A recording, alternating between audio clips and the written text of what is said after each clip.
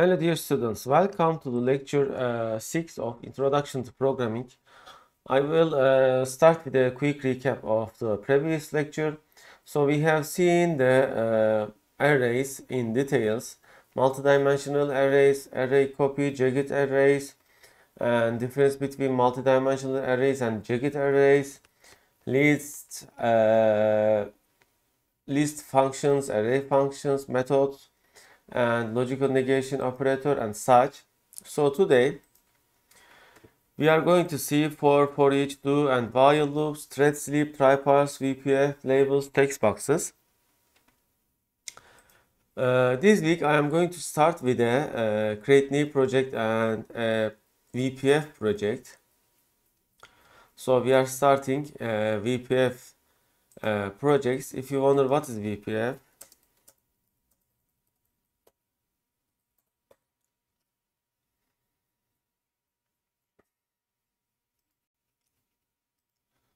okay, you see there are a lot of information related to WPF.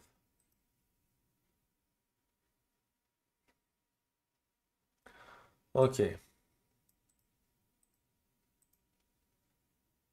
Windows Presentation Foundation (WPF) is a UI framework that creates desktop client applications. The WPF development platform supports a broad set of application development features, including an application model, resources, controls, graphics, layout, data binding, documents, and security. The framework is part of .NET, so if you have previously built applications with .NET using ASP.NET or Windows Forms, the programming experience should be familiar. WPF uses the Extensible Application Markup Language (XAML) to provide a declarative model for application programming.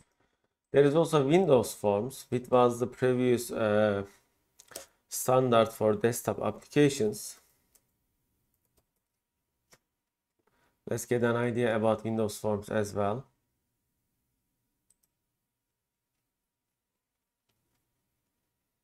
So let's check the general view.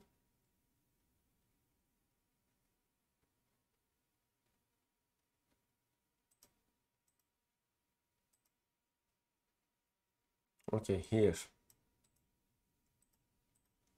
Windows Forms Designer in Visual Studio provides a rapid development solution for creating Windows Forms-based applications. Windows Forms Designer lets you easily add controls to a form, arrange them, and write code for their events. For more information about Windows Forms, see Windows Forms Overview. Okay, so Windows Forms is rather older technology, so we are going to start with WPF. I am going to selecting WPF.NET Core. Alternatively, you can select .NET Framework as well. And however, the latest technology is .NET Core, so I'm going to select it. And let's select our project folder.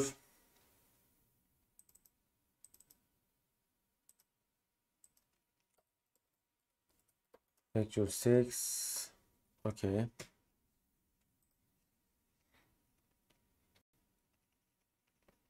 Okay, so we are going to start using a graphical interface with WPF. We will have a window, and from that window we will be able to design more visual applications. So we are moving from command line to WPF, window forms. This is kind of window forms, however this is the advanced technology, we can say that. So it has a design window, it has XAML code, XML. Okay, it uses XAML code like this, and you will get used to understand how XAML builds the application design interface. Okay, so to use, let's just run the application first and see how it looks.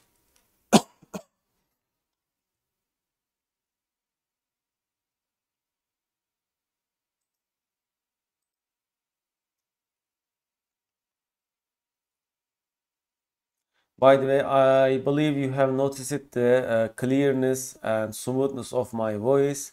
It is much better now. It should be much better now because I have purchased, as I said, professional microphone and a very good sound card. Also, I am trying to reduce the noise in my room. It also affects a lot. Okay, so this is our application window interface, as you can see. Okay, so there is toolbox here. I'm clicking toolbox, and you see there are common WPF controls and all WPF controls. Today we are going to start with for loops. So I am dragging a button here like this. Okay, left clicking and dragging a button here. A button here is composite. You see I can move it around on my window to set its place. I can change its size like this. You see whenever I make a change on it, the values here changes. So the height is changed to 76 pixel and the width has changed to 117 pixel. And there is also margin. As you can see, the margins are the distance of each side. So this is distance from the left. You see 53 here, as you can see. This is distance from I believe top. Okay, so you can see it is 37, and these are the other margins. Currently they are automatic. 0 means automatically, and there is vertical alignment top and height.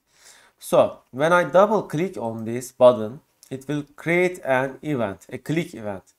Alternatively, I can go to properties window here. By the way, to open properties window, you can right click on button, and okay, from right click there is no properties.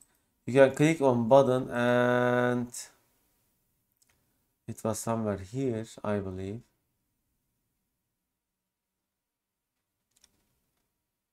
Okay.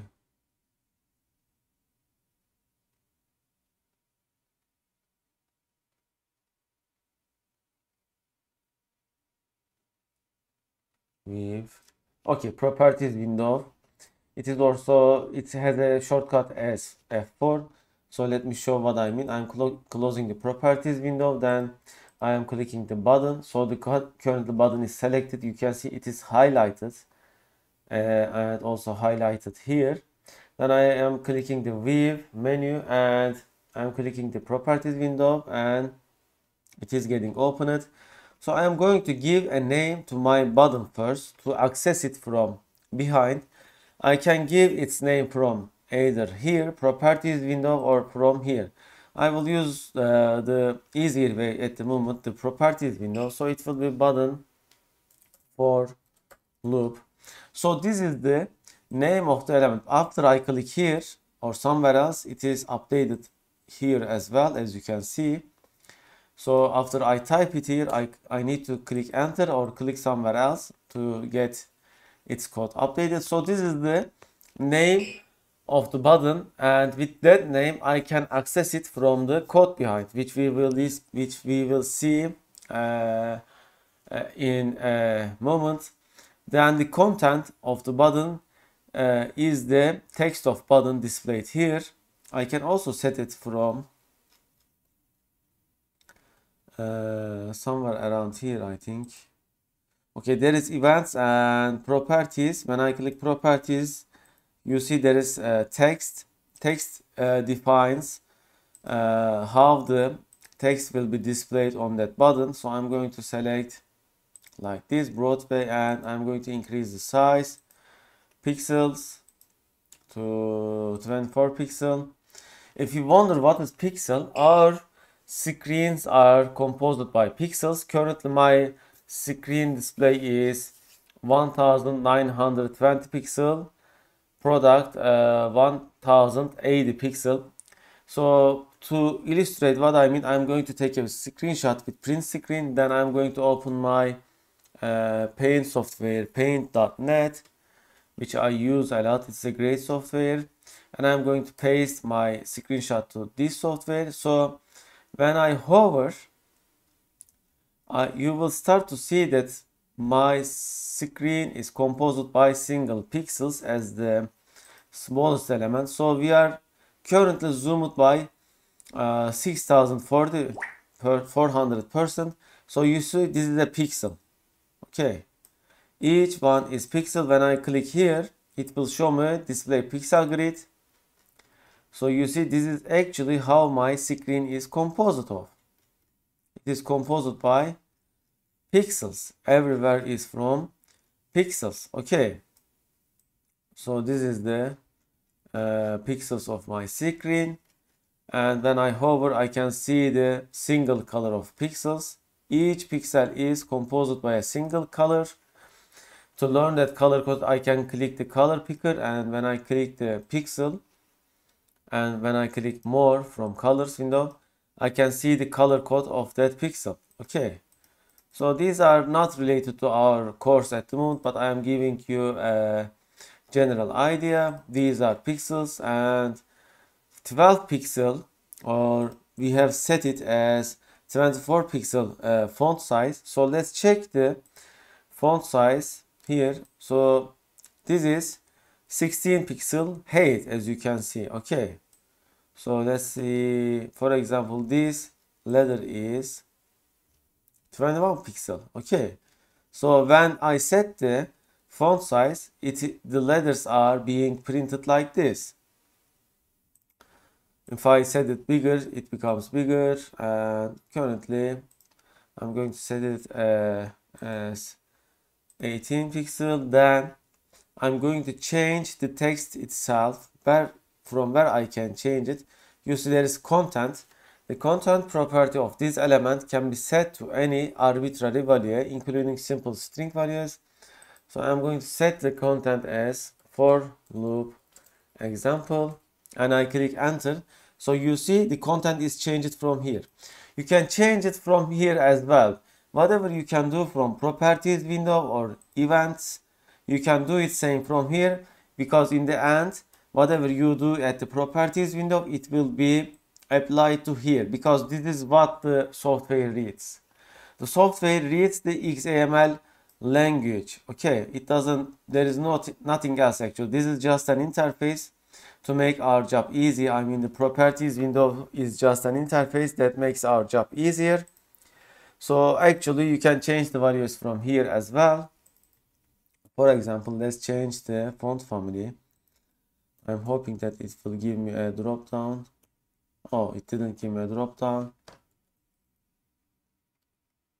Okay, I'm going to make it Ohama, if I remember correctly. Or okay, when I change it at Times New Roman, okay, it is changed here as well. So okay, so I'm going to click I'm going to compose a click event. You can double click on this button, or you can go to click events or event handlers window and double click on click event or enter click event. So when my cursor is on click event here, I'm going to click enter. Oh, enter didn't work, so I need to double click on it. When I double click, you see a click event is created at the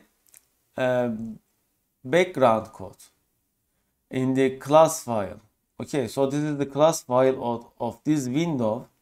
You see it is named as like this. So a method for the click event is generated. It is generated as private void, and the name of my button plus this one, and then click word. Then it takes two parameters, object sender, which is my button, and rotate events arcs, which is click. We will see them in future lessons, don't worry about them. So in the XML code, a click event is created like this. Okay, so I am going to define a string here and make a debug to see how it works.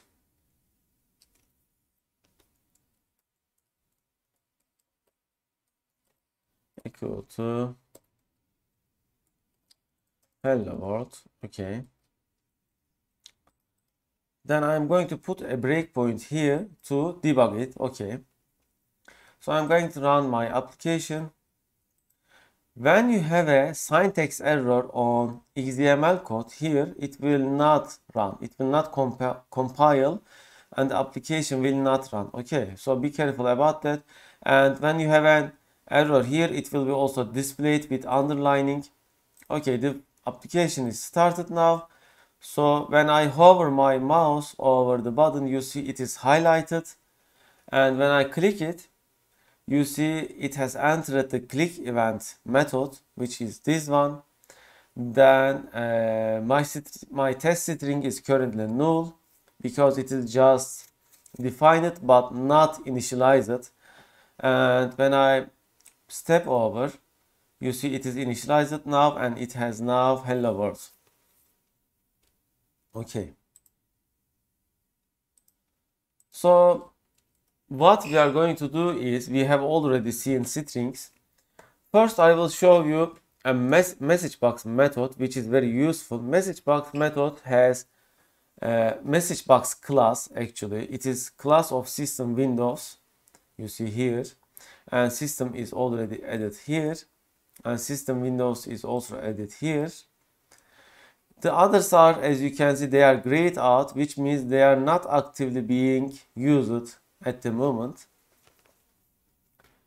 Okay, then I am going to use show method of MessageBox class, and I am going to print this string to the screen. This is not like printing as in command line. This is more like a pop-up message. You will see in a moment. This is a feature of Windows Forms and WPF.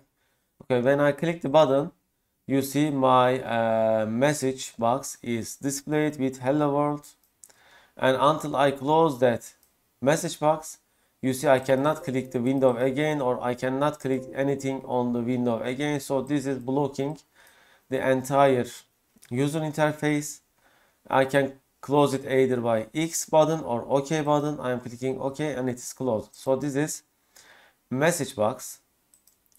I'm going to comment it. Okay, it is commented out. So let's start with a for loop. You can use for snippet to generate for loop. When I click tab button 2 times, double tap, it will automatically insert it. Okay, so currently variable I is highlighted, which means when I type something, it will be automatically change it.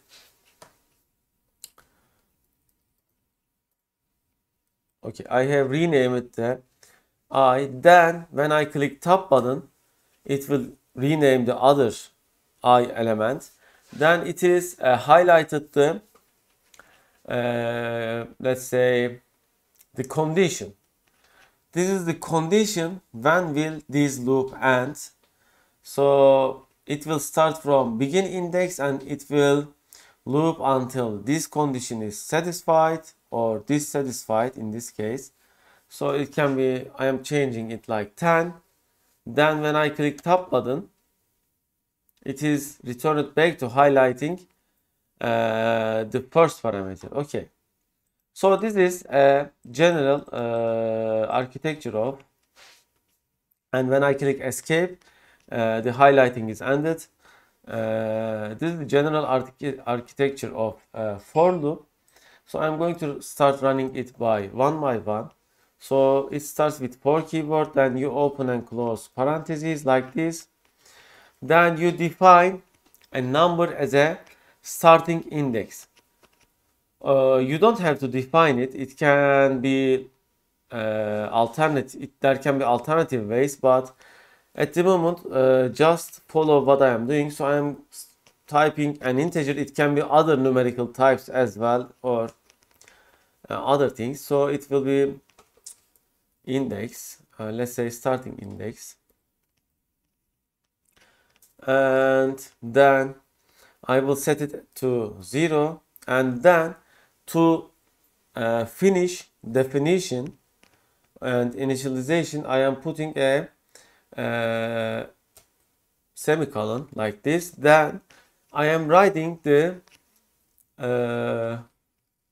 condition, okay, until when this for loop will continue.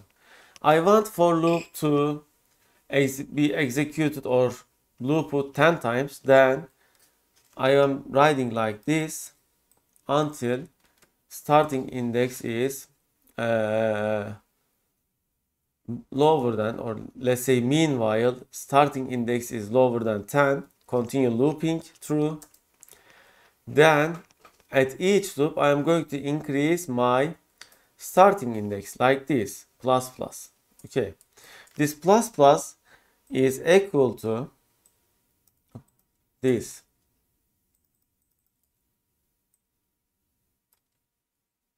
So you can type it like this as well. Okay, both works.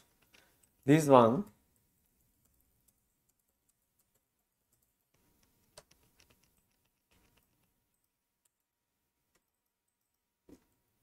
okay. So inside this for loop, I can do whatever I want by using these numbers. These numbers, what is the scope of these numbers, by the way? The scope of these numbers is these square brackets. Okay. After, outside of these square brackets, these numbers, this number actually does not exist. That it is why we can define it 2 times with the same name in the same class, as you can see, because this number only exists, only live within this scope. Okay, what I mean is I'm going to show it with drawing. So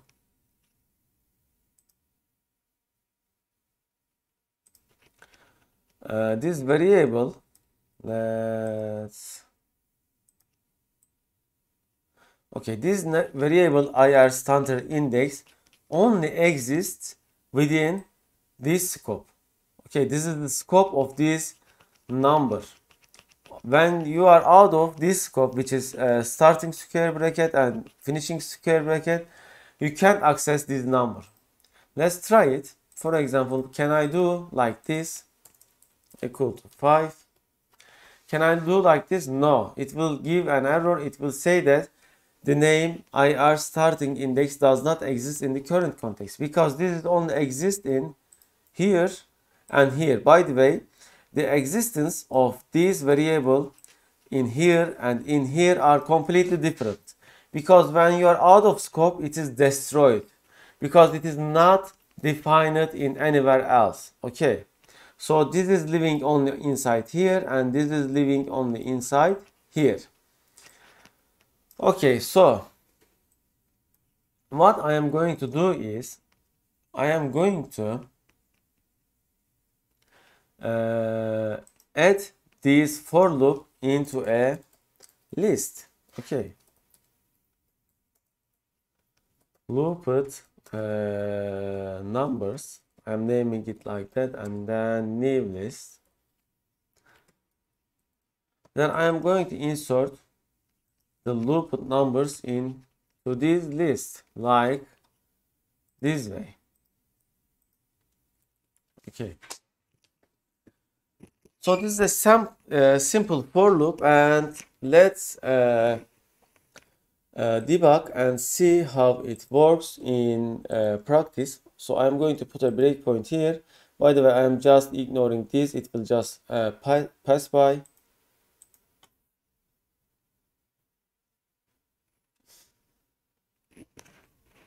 Okay, I am clicking my button. Okay, so when I hover my index over starting index, it is 0. Okay, why it is 0? Because it is not defined yet or assigned to a number yet. However, since it is defined in this context, it is assigned to 0. What I mean is, let me change it to start from 1 and put my breakpoint here. Let's see what I mean with this example.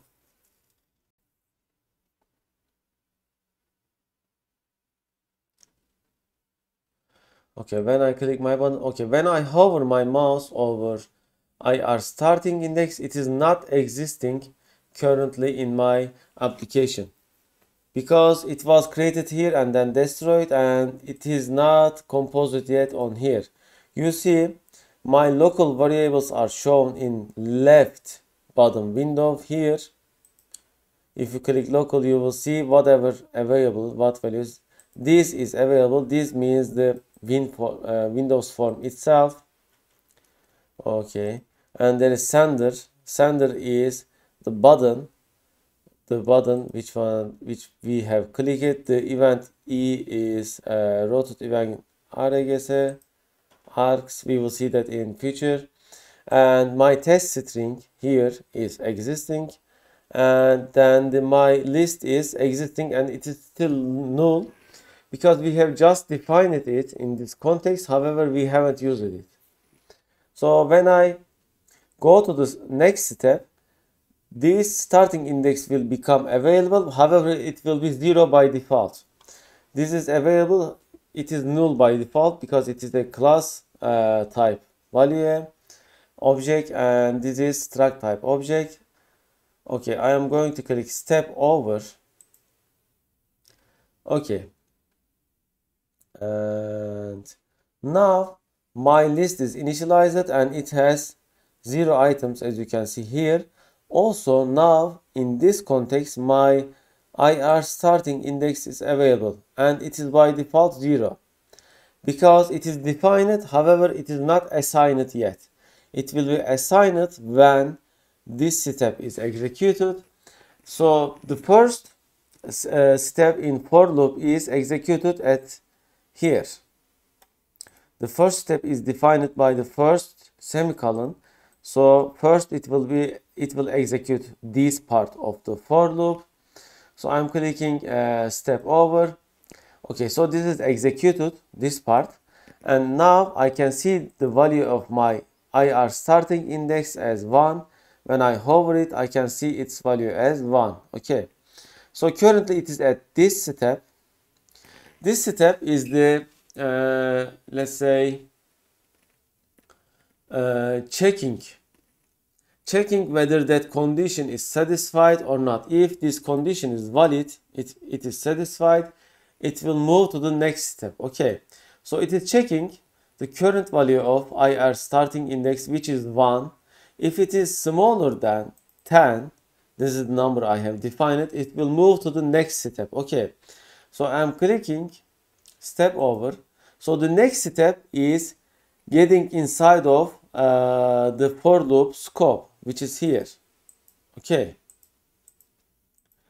so this part of the equation, let's say the for loop, is still not executed.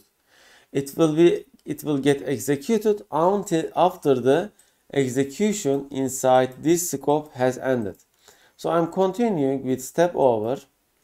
Okay, so now my number is 1 and I am adding that number into my list. It is empty and I am clicking step over. So now my list has 1 item. You see, you can also see it from here. It has count 1, and when I hover my mouse over list, you see I can see as the first item, index 0 item is 1. Okay, then you see the for loop scope is ended. Therefore, it will move to the next step, which is the execution of this. Okay, the execution steps are separated by semicolon. Okay, semicolon is always has to be put in for loop, and when I click step over, you see now it is executing this part, and in this part we are going to increase starting index by 1. Okay, so I'm going to click step over. Okay, so now it is continuing with second step. this first initialization step is only executed once when the for loop is first time called. Okay, so we will never get this step again, and it will continue with executing this step, then inside scope, and then this step. So the number value has been increased by 1 within this step, so the value is now 2, and it will check again whether that condition is satisfied or not, whether it is true or false. So currently this is true. You see it, the Visual Studio also showing as true here. So it will continue execution of the scope again. So it will add the number into my list again, and when I click next the step over, so now it is going to execute this step again, so the number will become 3. Okay, now it will check the condition again. Okay, so if 3 is smaller than 10, it will get into the scope again. So this will continue until when, okay, whenever I move my steps, you see this number is increasing. I can do alternatively this. Whenever I click run execution to here, it will run the execution until there. You see number is increasing. Okay, now it is 8, and now it is 9. Okay, at the next step, the condition will become not true anymore. How? Okay, let's see. So now it is going to execute this step. The number is currently 9, and after it is increased by 1, it will become 10. Okay, so it is becoming 10, and then it is checking whether the condition is correct or not. Okay, so if 10 is smaller than 10, it will be true. Is that true? Is 10 is smaller than 10? False, because 10 is equal to 10. Okay, so the for loop will end. It will not get into this here. It will not get into the scope of for anymore. So when I click step over, you see the for loop has ended, and now my list contains 1, 2, 3, 4, 5, 6, 7, 8, 9. Okay, so let's make some more practice. I am going to reset the number inside list of numbers by clear. So it deletes all the objects, elements inside the list. You see, when I hover my mouse over clear method, it says me that removes all elements from the list T. Okay, you see, in C# it shows T as a generic. Currently this list is int type. It could be string type, it could be double type, or whatever, any class type you define. We will see about classes in future. Okay, so the list is cleared again. Now I'm going to copy and paste this to make a different example. I will make the starting index as -2. So when this execution is run, which values will this list contain? Try to guess it.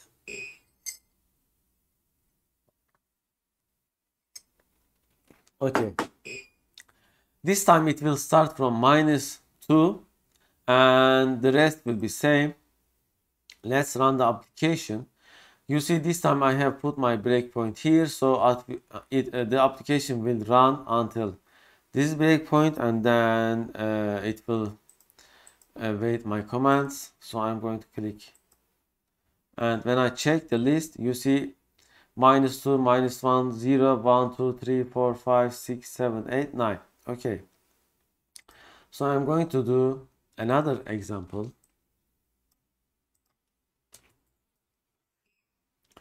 Okay, this time I'm going to make starting index as 0 and the condition staying same. However, I'm going to increase the index by 3. So guess which values would the LSD loop numbers contain? Okay, or let's make it 2 for simplicity and thinking. Okay, which numbers would the list have? But if I increase each time the condition, okay, so it will contain, let's do it by manually.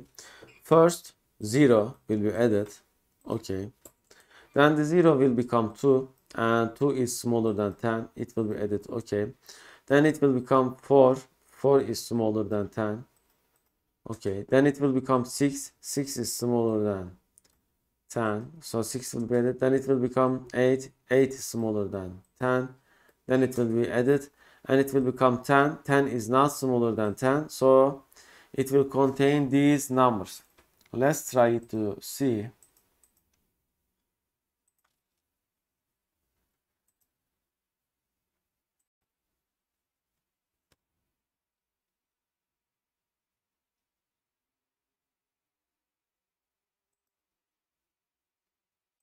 Okay, so you see 0, 2, 4, 6, 7.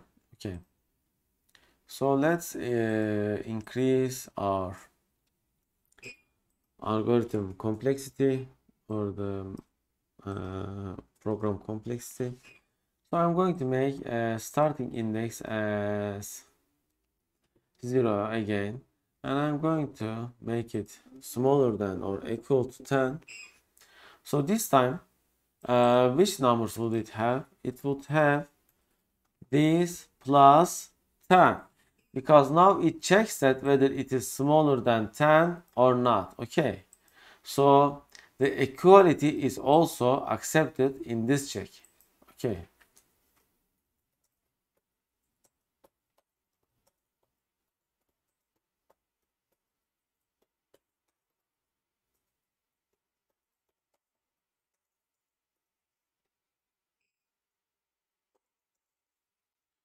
and let's run the application with a breakpoint.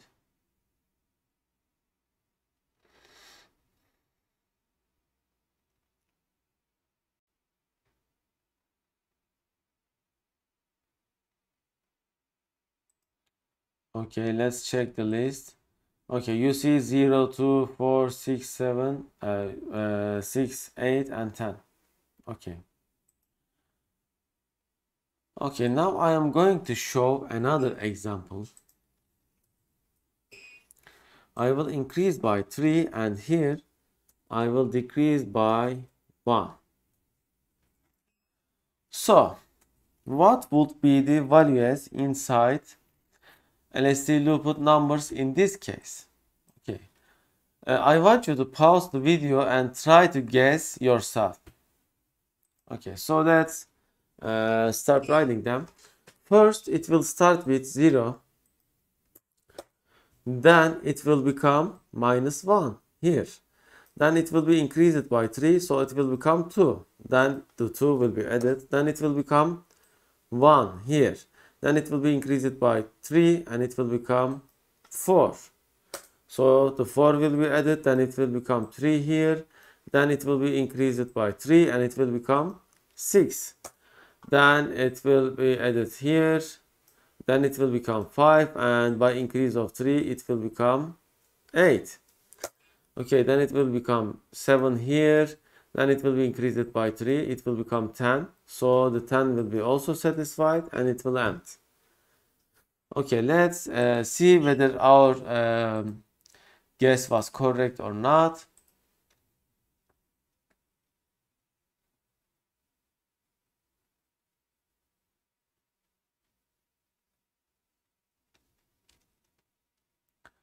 Okay, I'm clicking the loop. Okay, so it is starting with 0. At next step, it is checking whether it is smaller or equal to 10 or not. True. Then at next step, it is getting inside here. So the 0 will be added. Okay, we see. Oh, we didn't clear the list. So first, let's clear the list.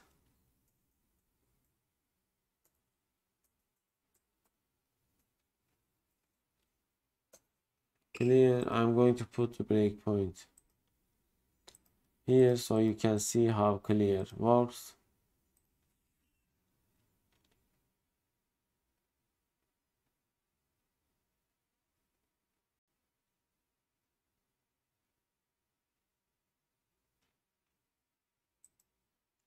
Okay, so the list contains these values currently, and after clear command it becomes 0. Raw wave is empty, so count is 0. Okay, so we have seen the 0. Okay, so currently it is 2, or I mean -1, and it becomes 2 after increase by 3, and you see it is checking against 10.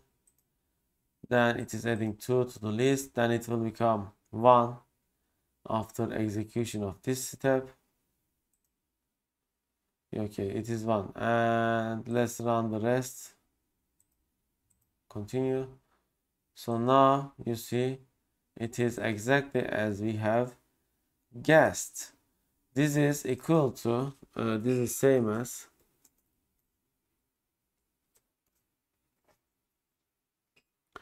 okay, let's make the things a bit more interesting. So this time I will say that IR starting index is bigger than 10. Okay, and the starting index will be 100, and at each step I'm still increasing by 3. Would this loop ever end? Okay, would this condition become ever incorrect? This condition,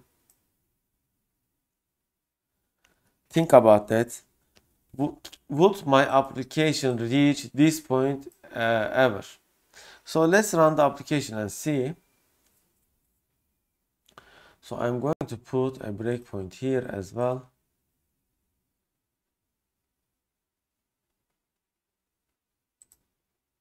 Okay, currently list has 0 items, and starting index will be set to 100. Then if it is bigger than 10, it will be stopped. I mean, as long as it is bigger than 10, it will continue. I just said incorrectly. So it is adding the numbers, then it is increasing the index by 3, so it is now 103. So when I click continue, check the numbers here. Okay, so it is frozen, the application is frozen. I'm going to put a breakpoint here.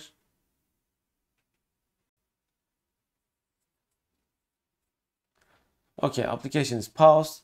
So you see now it has how many elements inside it. Okay, I just click it, terrible button. It is trying to display the numbers of list box. The list box currently has, okay, I'm counting, 268,435,457 elements.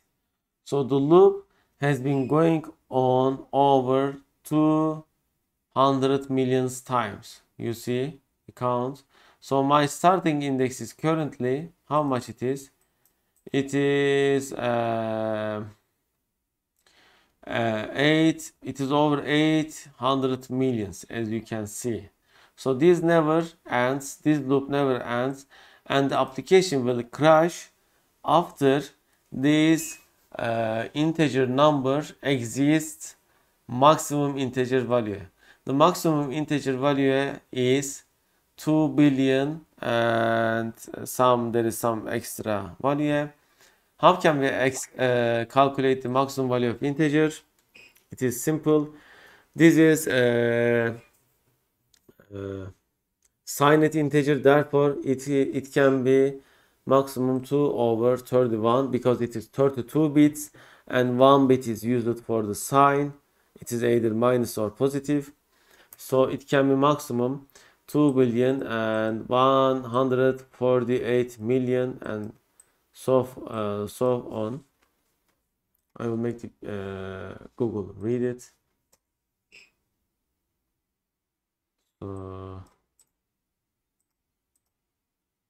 2,147,483,648. Okay, so I will continue running application, and you will see how it crashes in a moment. The application also frozen because it is using all CPU power and in the main thread. Okay, we are waiting until our application crashes. In the meantime, it also increases the RAM memory usage because the list is getting bigger at any second. You see it is using over 1 GB RAM memory at the moment. Oh, it is using over 2 GB. I hope that my computer doesn't crash. Okay, it uses some hard disk. Why? Because since my RAM memory was almost full, it used the hard disk as a cache memory. Okay, it is still not crashed. Okay. When it reaches 2 billion, it will crash.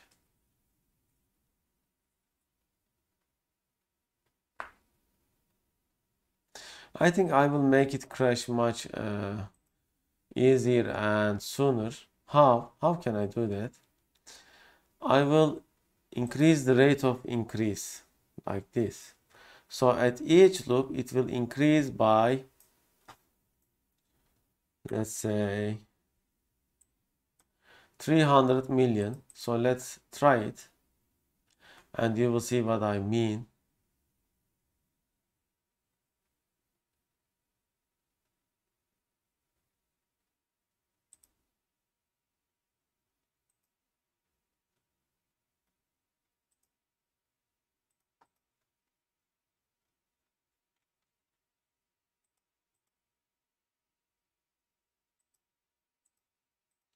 Okay, it is crashed. However, something is surpassing that crash error. This is really interesting. Normally, I would accept application to be crashed. I think it is due to .NET Core feature. .NET Core is probably preventing application from full crash. Okay, it has added 100, then it will add 300 million, then it will add 600 million, then it will add 900 million. Okay, let's continue.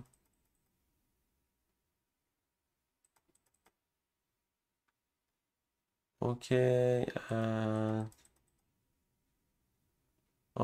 at the next loop, it is supposed to crash. Let's see. Yes. Oh, I see.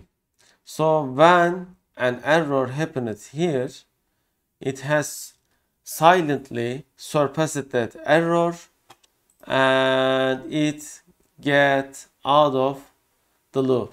So when your number reached to 300 million, it did get out of the loop.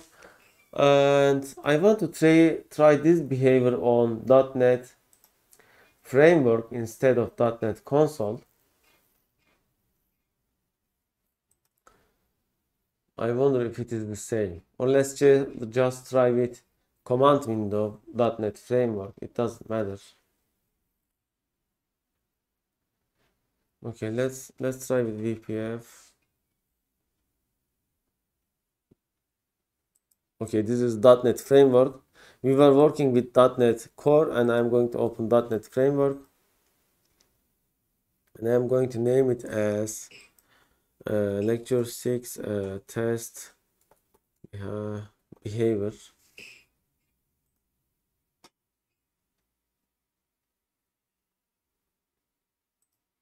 We should be able to copy paste elements from this project to other project. So I have clicked the button, and I have clicked Ctrl C. Then I'm going to paste it into the new project, waiting it to be opened.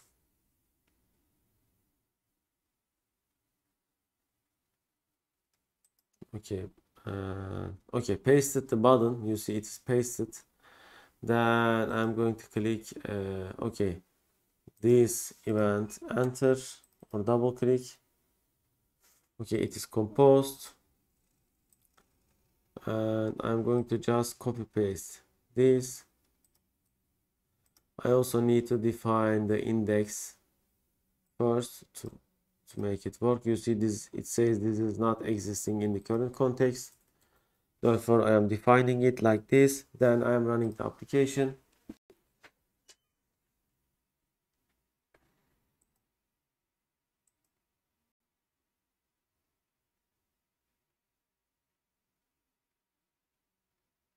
Okay, when I click the button, okay, so this is the behavior of a for loop, I guess. Let's check it.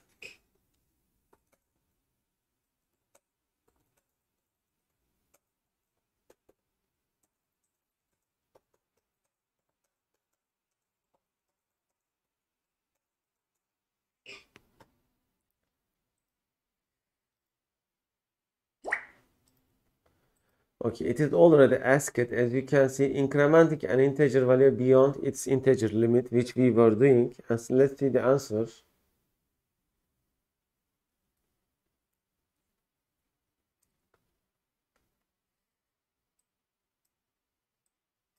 It says it will run forever, however, it is not running.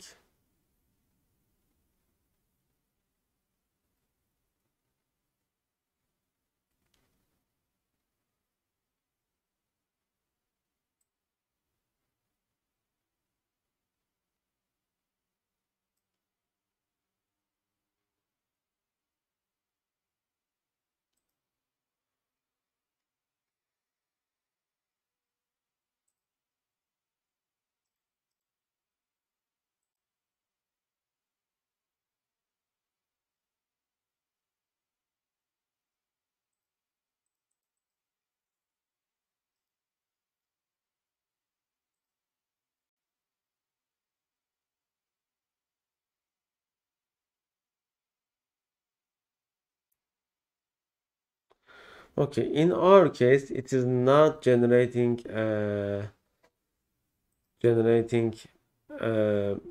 let's say infinite loop, but it is just silently handling the overflow here. So I'm going to close this. So it is the same for .NET Framework or Core. However, if we make it like this,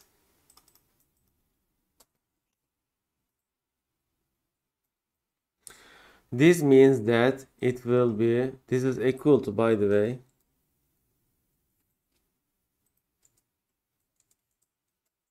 plus. Okay. This time we are sure to get an overflow here. Let's try it. I am sure we will get an error here.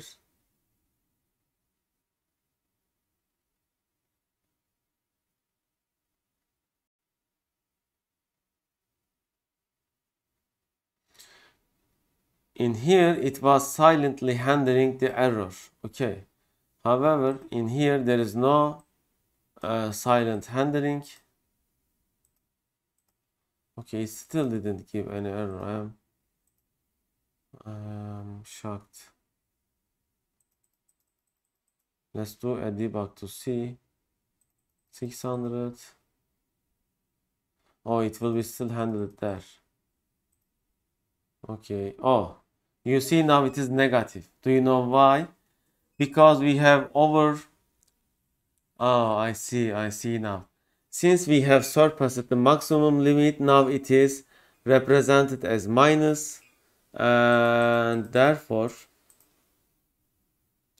it will become minus, and it will become negative and positive at each turn, or it will get weird numbers.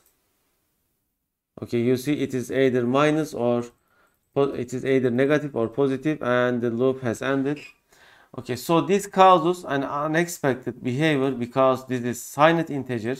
If I make it unsigned integer, let's see what happens. Oh, this time my list is giving error. I'm just commenting out this.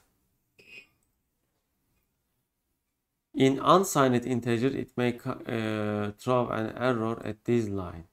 Okay, I'm going to check it. Because signed integer was causing an unexpected behavior. Okay, the application either crashed or running forever.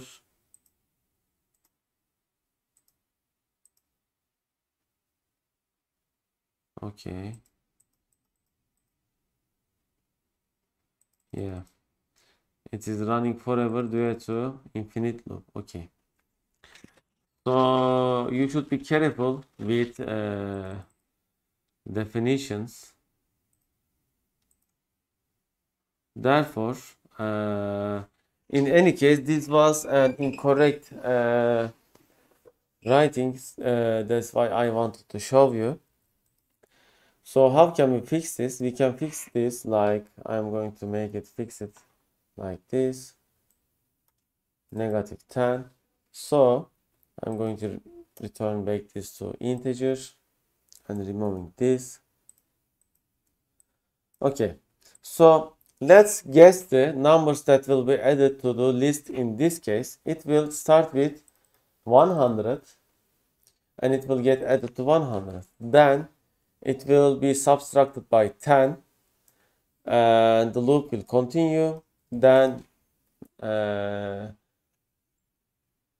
90 will be added, then 80 will be added, 70, 60, 50, 40, 30, 20, and will 10 be added? No, when it is 10, since this condition will become false, it will end the for loop. Okay, let me show you what I mean. So it is all about this condition is either true or false. Whenever this condition becomes false, it will end the loop. Okay, you see exactly as we have typed.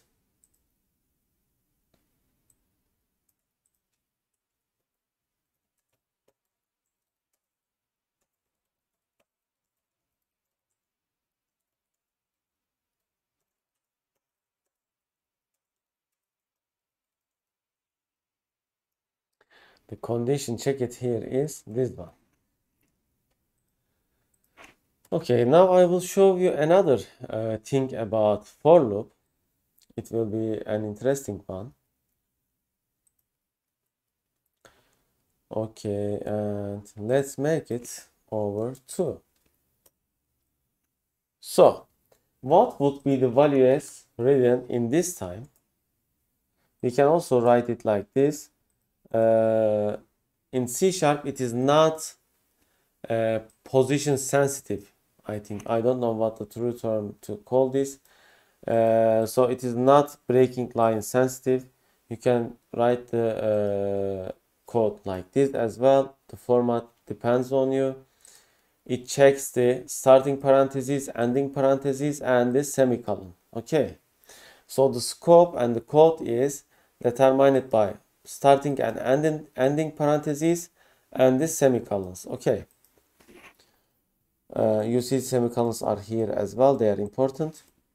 So what would be the value in this case? So it will start with 100, then it will get halved in halved, and then it will be 50, then it will become 25, and then it will become 12, because when you, since this is integer and not floating number, it will be rounded to the bottom, then it would become 6 and 6 wouldn't be added, so the result would be like this. Let's try it.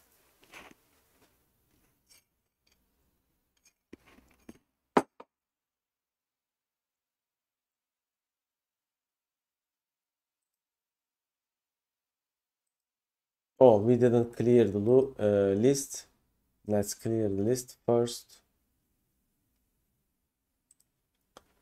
So I'm going to clear the list. Okay.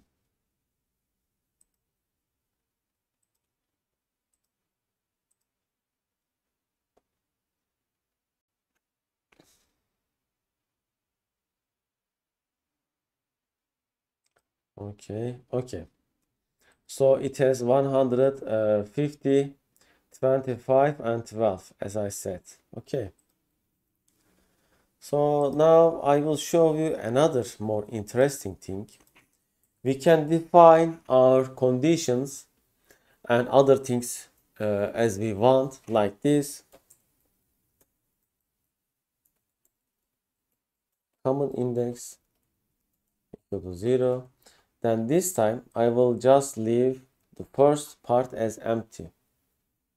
Okay, like this.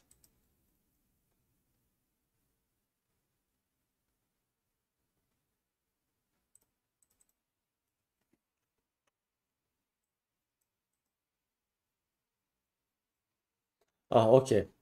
So now it is giving me error. Why? Because there is no such object as IR starting index anymore in this scope, because we didn't define it. But I have defined another integer here, and this integer exists in the scope after it is defined. So I can write it like this, and this will work the same as above. Okay, let's try it. So I'm going to write it like this to reduce your confusion. Okay.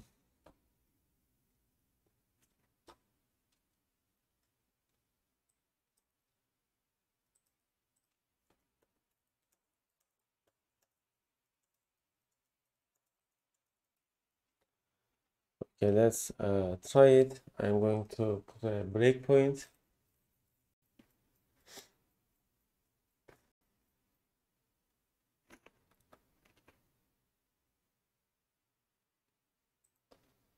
Okay. Okay, you see same. And however, there will be a difference this time, because this IR common index will stay even after the loop. You see, its final value is, the final value of IR common index is 6, as you can see. Okay. It is not anymore 100, because whatever you do here is apply it and valid. Okay. And then I am going to clear again. You see, I can't define it again because it is already defined in this context, and this context is being inside its scope. The scope starts from here and ends here. You see, when I click front of it, it also highlights the starting and ending of the scope like this. Okay, and so I need to remove the redefinition like this. So this is an assignment, and when I put the type of the object in front of it, it is a definition.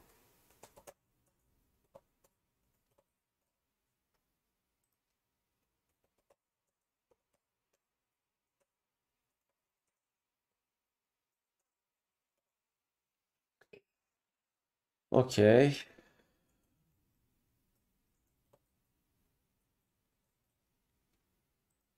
Okay, this is not rather initialization, but it could be counted. Okay.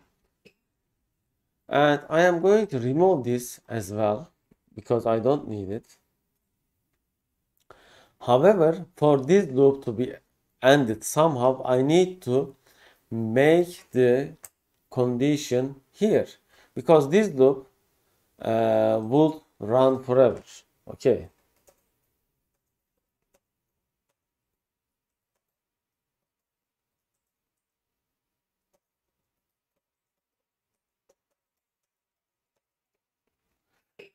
We can try. Let's run the application and it will never end. Okay.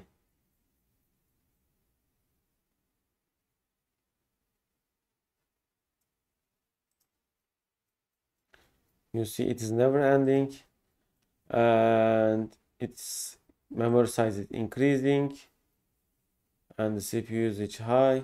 I'm going to pause it because I don't want my computers to crash.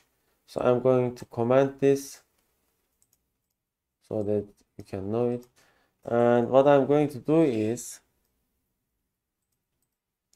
I am adding this condition inside the loop. Okay, now this is same as this one, and this one is same as this one. So all three of them is exactly same. Okay, and let's run the application to see.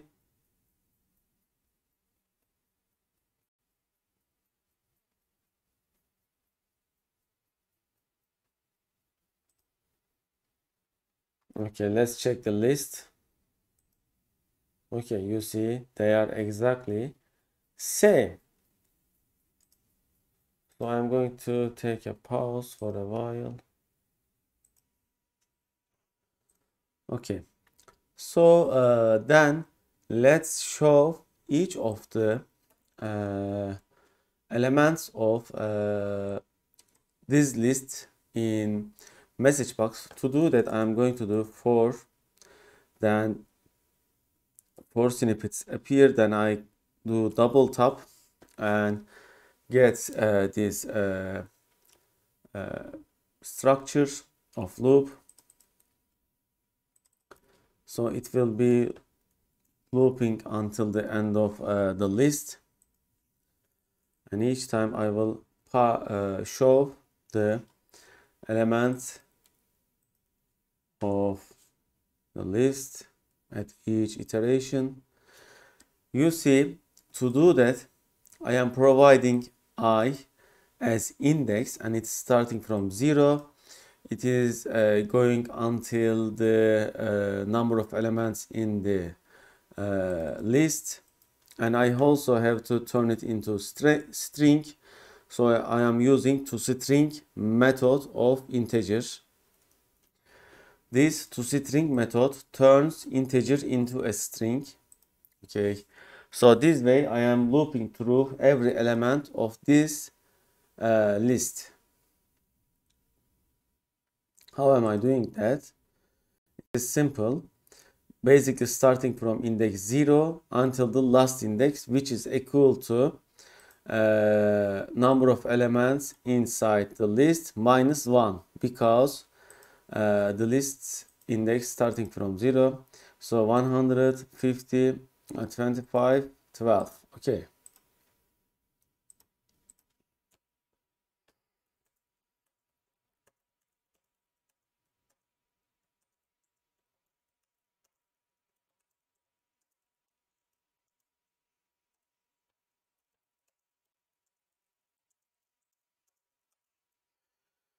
Okay, so we have seen all the cases of for usage, I think.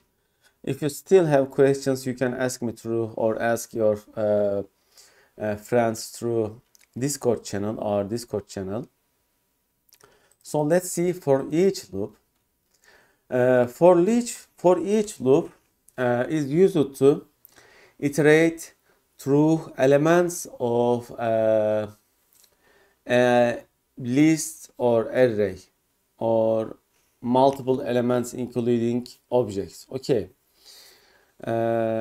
so I am going to write this as a for each loop. By the way, this can be written as like this. If there is no other thing after the for of if, the first line method still works. I mean, if you are writing only a single line after for loop or if else or other things, you don't have to use square brackets. Okay, this works. However, when you put like this will not work. Okay, you see the I doesn't exist in the current context because it only exists after the first line of the for.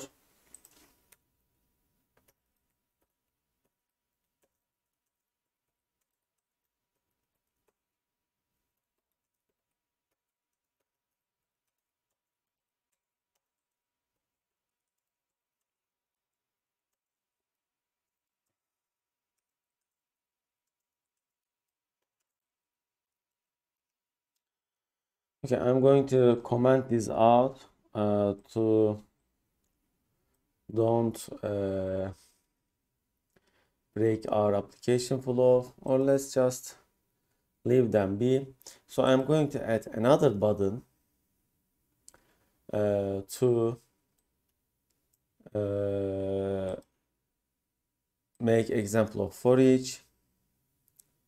So I am going to make it like this. I could also copy and paste this one. So I'm going to type its name from equal to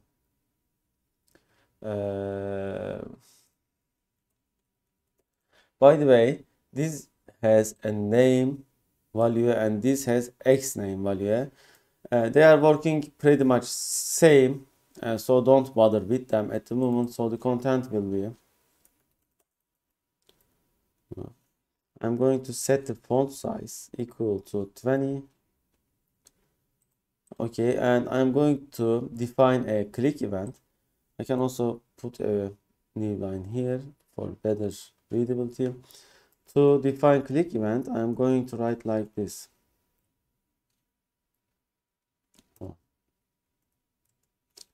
Click, you see, equal to, then it shows me to create a new event handler. I am getting that and clicking enter. So it has automatically defined a click event at the back code. Okay. Okay, here is our method. This time we are going to use for each. So let's define a list and array to make example.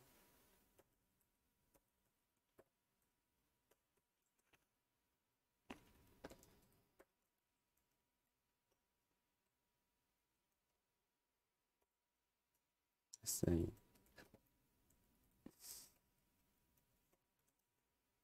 new list. Okay, I am defining a list like this. Cat, mouse, dog, and lion. Okay, then I can add more elements to this list like this. Add. Okay, let's add bird, eagle. Okay, then I am going to show each of them inside a for each loop. Okay, currently, okay, you see this is not working because you can add one by one or as at range. If you use at range, it takes a string collection. In this case, you have to make it like leave this string like this. Okay, so you can make it like this, or you can make it like, let's make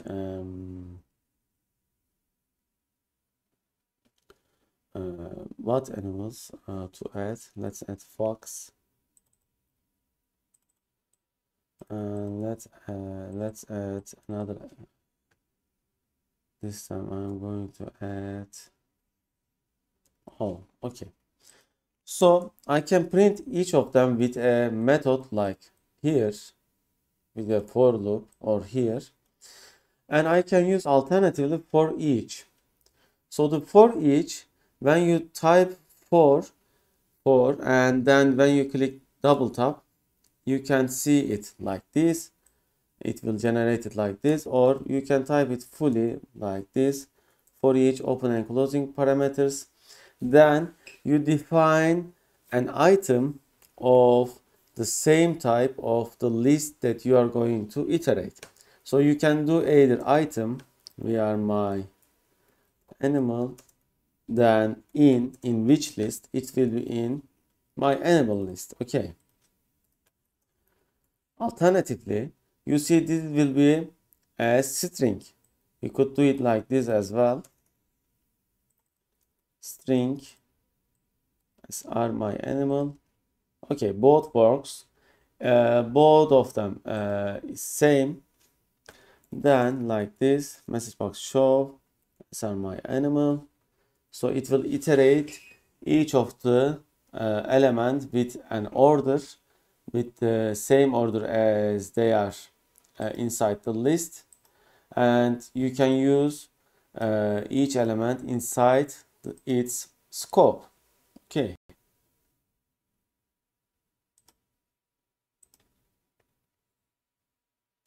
For each loop is pretty simple. However, there is some restrictions. Okay. So currently, this is not existing yet in our context. It is not even defined. This is all, of course, defined here and it exists. You see. So first it will take cat from the list because it is index 0. Okay, so it starts from the iterating list. Then it is getting the cat, showing cat, then moving.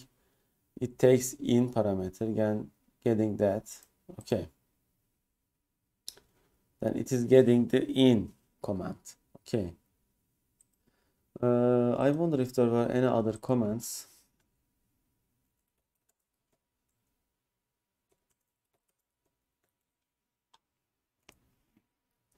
So we can see it from here as well. Or we can see.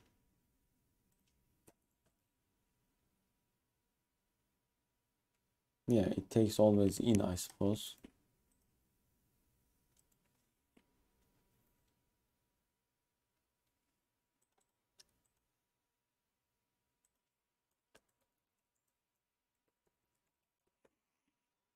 So I'm going to find its official documentation. Okay, it takes in. Okay. The Foreach statement isn't limited to those types. You can use it with an instance of any type that satisfies the following conditions. So which conditions? A type has the public parameterless getEnumerator method whose return type is either class, struct, or interface type. Beginning with C# 9.0, the getEnumerator method can be a types extension method. The return type of the getEnumerator method has the public current property and the public parameterless moveNext method whose return type is Boolean. Okay, so it uses inside, current, and moveNext. And okay, always in is used. Okay, okay, so this is basically the for each method. It is pretty simple. However, there is one rule, which is what you can't modify this list when you are enumerating it. Okay, for example, I can't do this. This will break my enumeration. Therefore my application will crash. Let me show you the error it will throw.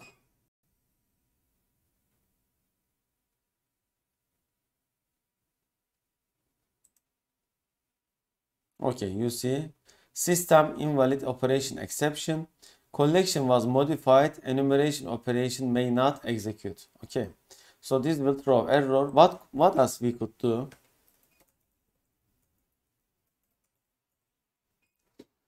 Instead, we can use for loop. Let me show you. For list count. Okay. And then what we are going to do is like this. Add. And let's add it only one time. Or we can add multiple times. If e equal to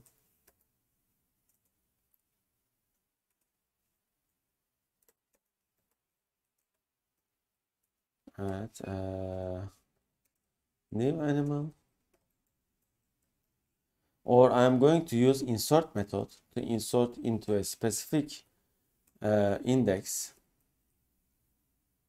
So it will be inserted to, then I am going to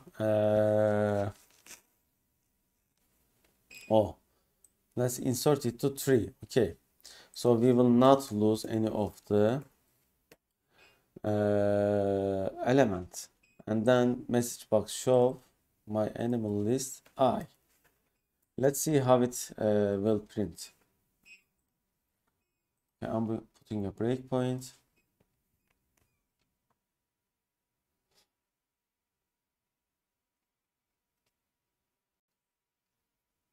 You can't also delete from the list in Foreach. Any modification to the enumeration will throw error. Okay, so it starts with 0 and it should be cat, mouse, dog, lion, bird. Let's see the order. Cat, mouse, dog, new animal, lion, bird. As you can see, it is perfectly working as expected. And I wonder if this was working or not. This could be working. If equal to, let's make it lion. Then let's modify an element of animal list with, let's say I will modify the element 7, index 7 as big O, okay, or following.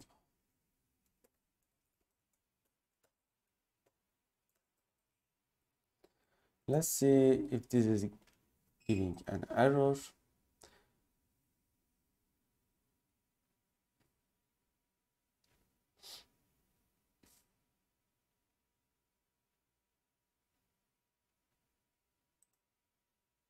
Yes, you see the collection was modified, therefore enumeration may not execute. However, I could do it like this and this would work. If I get this into a new list, turn this list into a new list, it would work. How can I do that? I can do that as like this with link queue. We will see in future lessons to list. So the toList method will compose a new list. Therefore, when I modify this list, it will not be the iterating list. Okay, so let me change it.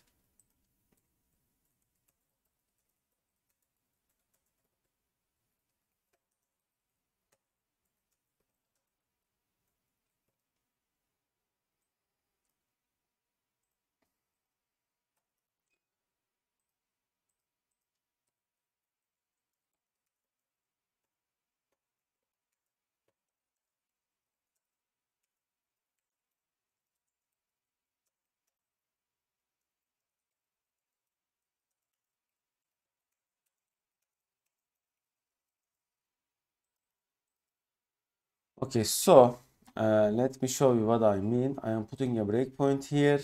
It will show the original list. Actually, it will not show anything because we are not showing a message box. And it will iterate the original list here, but when the list element is lion, it will change the 7th index element to the borrowing all. You see now it is working and it's changed, and this also works to modify original array.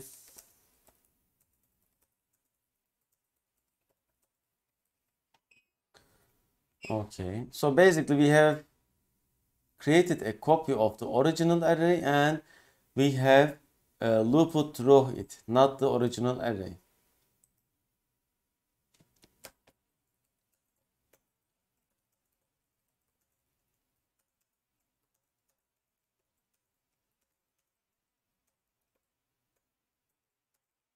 By the way, this copy is a deep copy.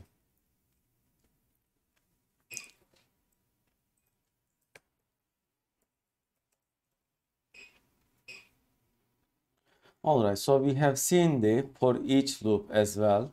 For each is extremely useful because it is easier to code, easier to read. And if you are not going to modify the enumerated list,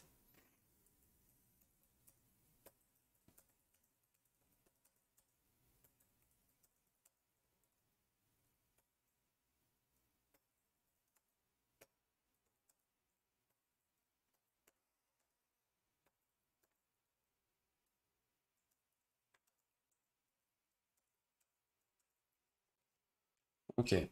So we have used a list example. However, it would work with arrays as well. For example, integer array. And could we iterate through multi-dimension integer array? Let's try it.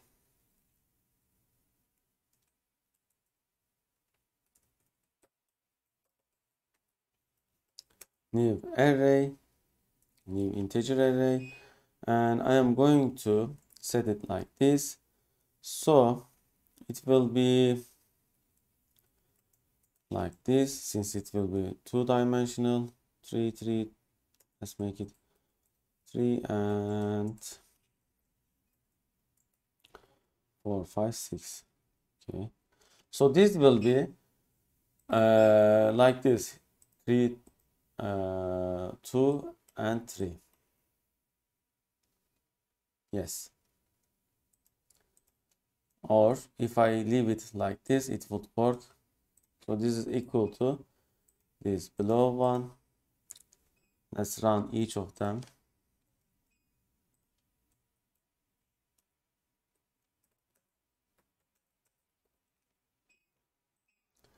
Okay. I'm going to comment this out, or not this one.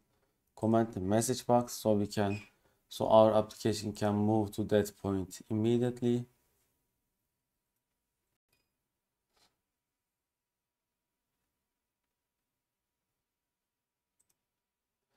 Okay, so you see 2 and 3-dimensional array. I mean, at the first dimension, there are 2 objects.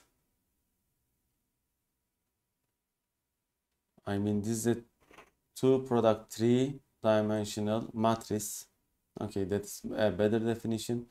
So you see it is defined like this, and this also works. Okay. So this means 2 columns and 3 rows for per input, you see. And let's try to iterate it with Foreach and see the behavior.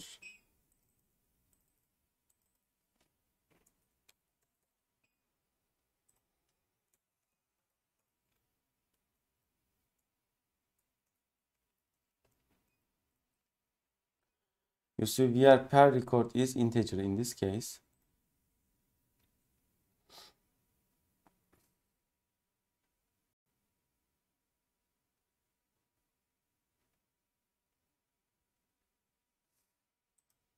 One, two, three, four, five, six. Okay.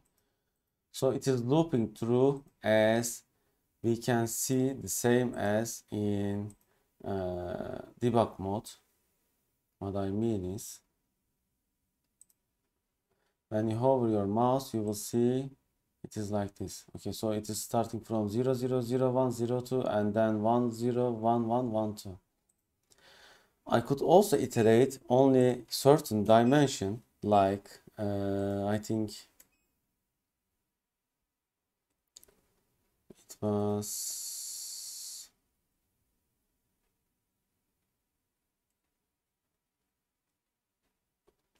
like this. So this would get the only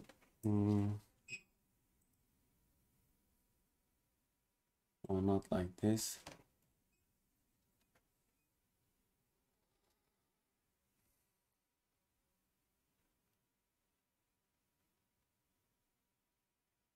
No, not this one.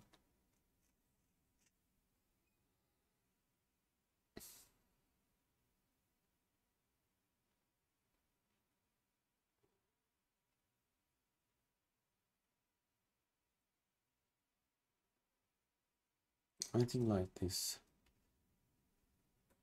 I think 0.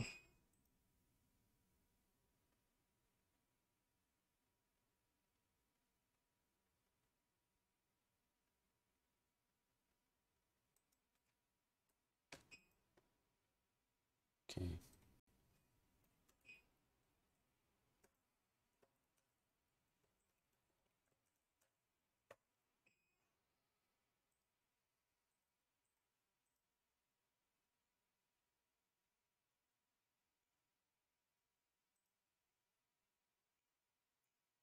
Okay, this is the same example as we did.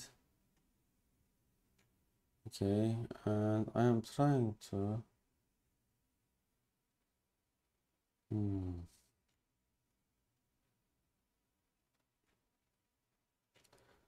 I'm trying to do it with for each. Yeah, looks like not possible. Okay. Yeah. You can do it with for, however, we can't do it with for each. Okay.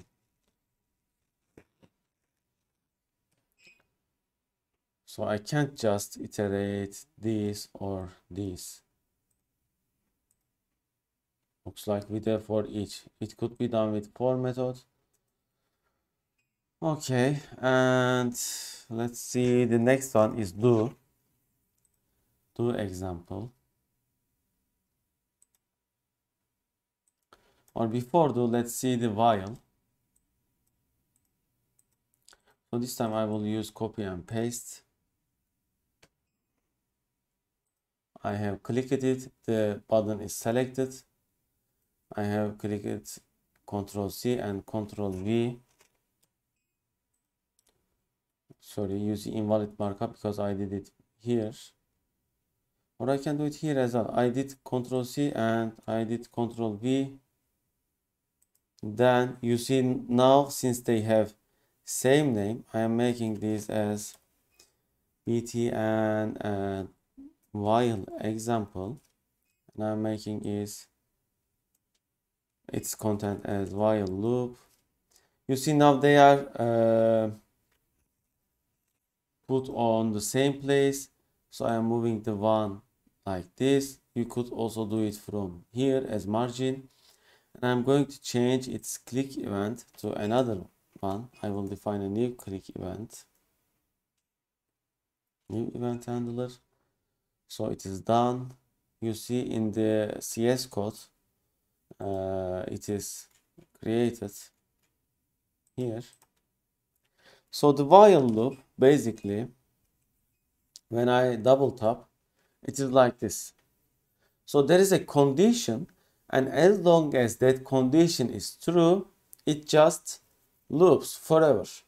So until this condition is dissatisfied, it loops forever. For example, let's make example.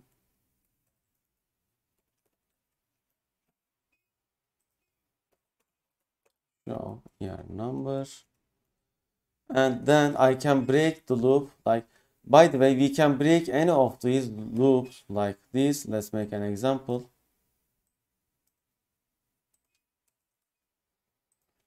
If I equal to 1 break, so this will break this loop. You see, it is highlighting which loop will be broken.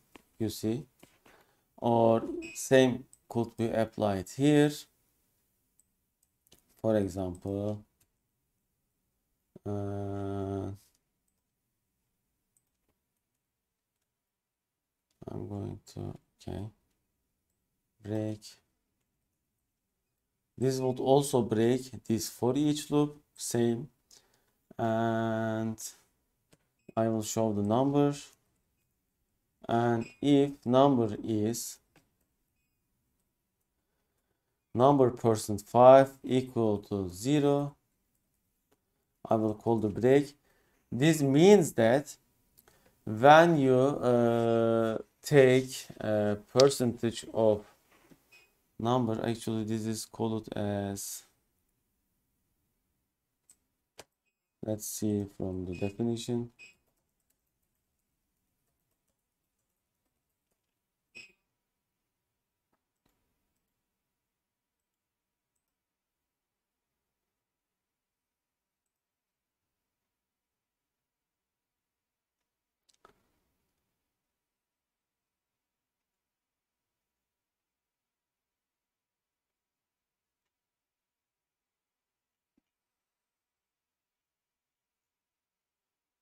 Okay, so this is, I'm trying to find the name of the operator in this case.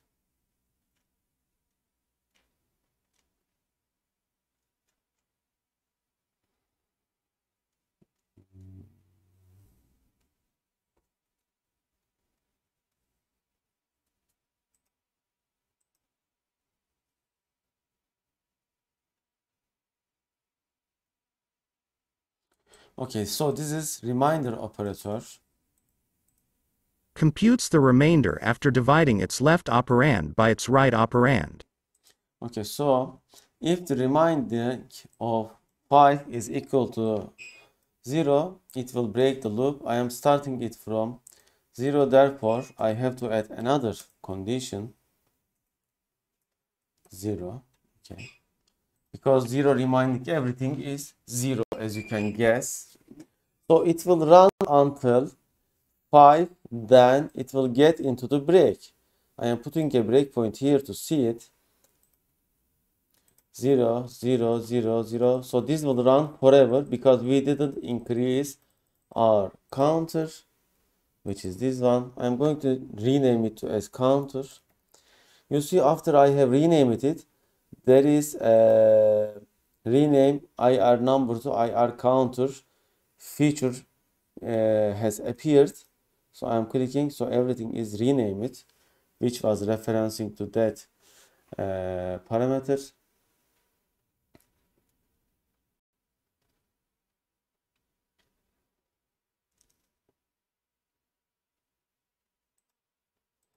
Zero, zero, zero. Okay, it is still going forever because we still didn't increase our counter after each iteration. So let's try.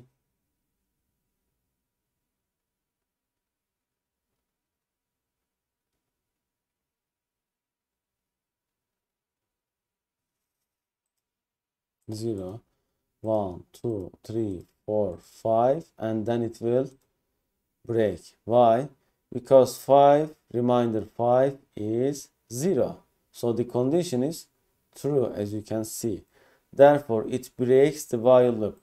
So the while loop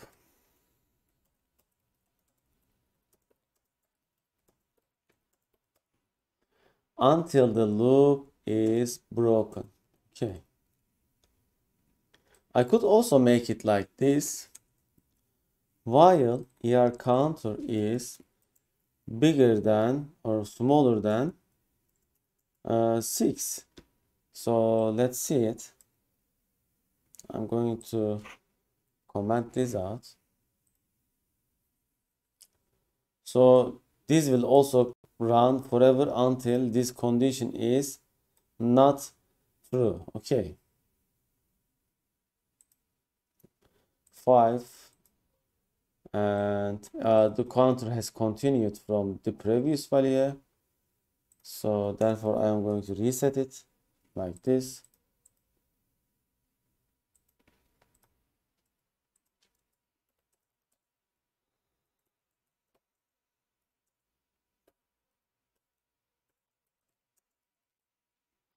In this case, the condition was always true. Therefore, the only way was breaking loop.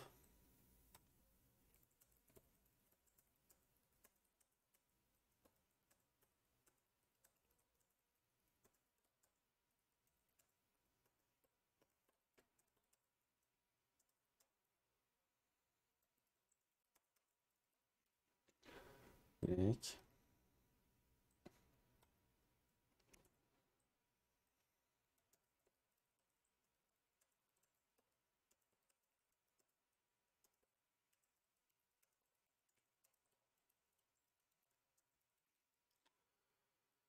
Okay, so I did reset the counter, and let's see which values will be printed.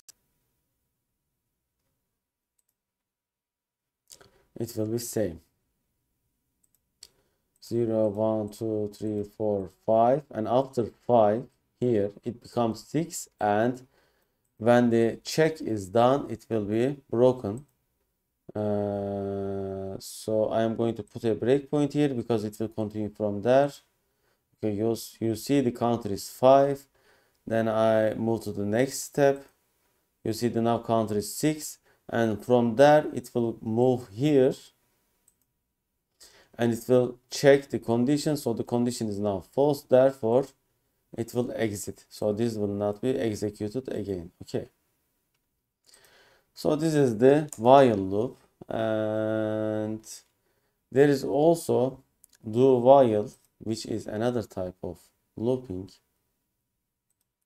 So I'm going to copy paste this. 1 second. Okay, when you copy paste the entire button from this design interface, it automatically adds copy to end of the name, therefore it automatically works. Loop, and I'm going to name it as do while loop, and I am going to compose a new event, new click event.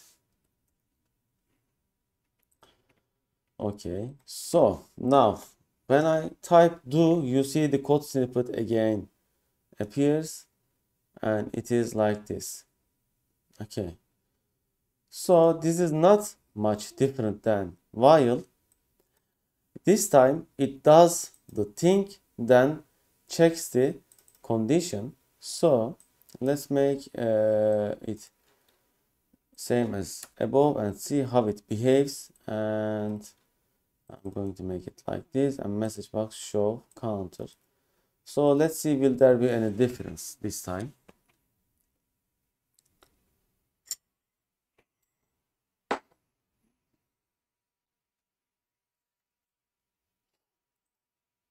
Zero, 1, 2, 3, 4, and after showing 4, let's see how it behaves. I mean 5. Counter is 5. Now the counter is 6. Now it is checking the condition. The condition is false and it is ending. So you see it is basically same as this while loop. You can also write it like this or this. Okay, both works. You can also search Google to find if there are any other differences. C#.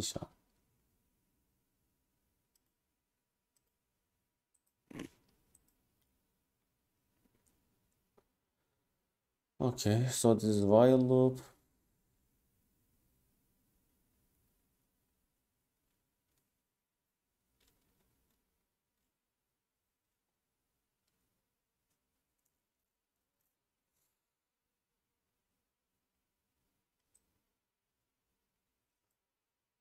Okay, so the difference is coming from here. Let me show you. I am going to make it like this.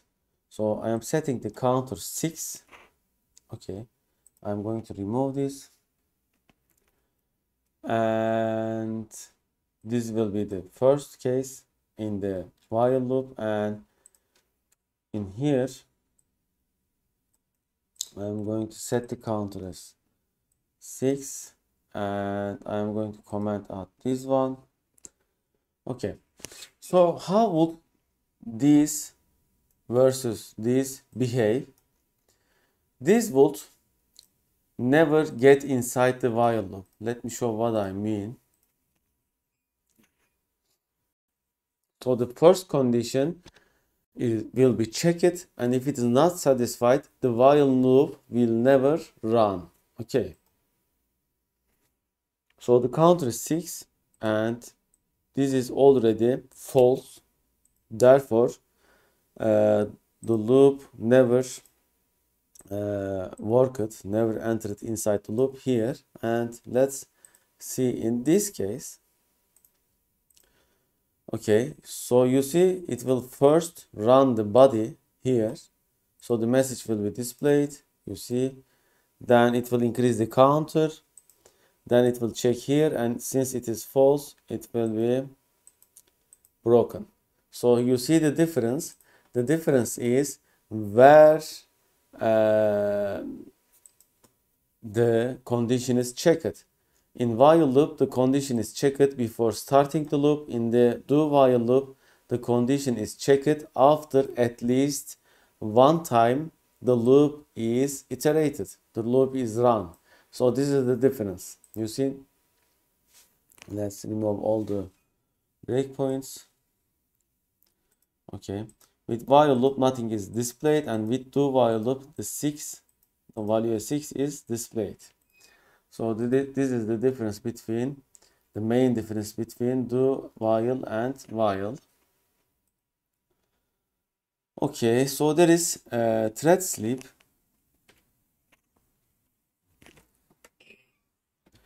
So everything in our software is currently running inside the main thread, and we can pause the execution for certain amount of time as we want. What I mean is, I'm going to copy and paste this to show thread sleep method. We will see more about threads in future. However, if you have watched this playlist that I have shown you at the beginning of the course, this computer science playlist, you already have idea about threads. Okay, if you remember the crash course list, to open it, I am downloading the PDF file, opening PDF, then you can directly click the link to get started the playlist. Okay. Hello world, I'm Carrie-Anne Philbin. In this playlist, everything is extremely well explained. So you can see the threads in this list. I don't know which course was it, in which course was it. However, I believe they were explaining the threads as well. Anyway, it is not very important at the moment.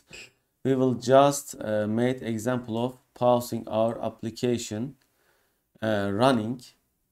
So I will name it as btn thread sleep example and thread sleep example. Okay, I am going to use the second WPF control. I mean WPF control for today, which is a label.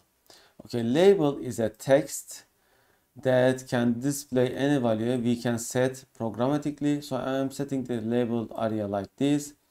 I am going to name the default label value as, let's say, counter. I'm giving it a name, therefore to be able to access it from background code. Let me show what I mean. Let's compose the click event of thread sleep example. Click new event handler. Okay.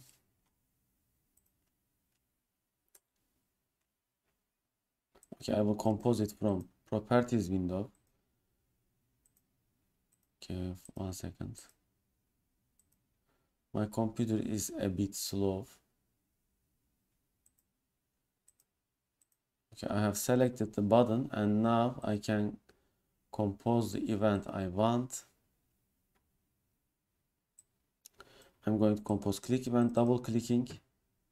Okay, it is composed. Okay, so to be able to access this label, I need a unique identifier for it. In this case, it is name. So you see, it doesn't have any name at the moment, so I can't access to that label from here. Whatever I write, it is not available. So I am first giving it a unique name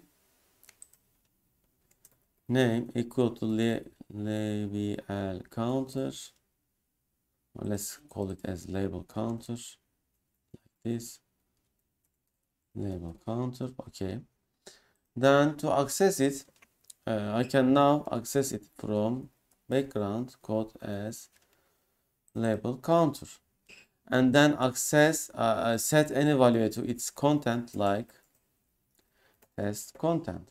So let's run the application to see.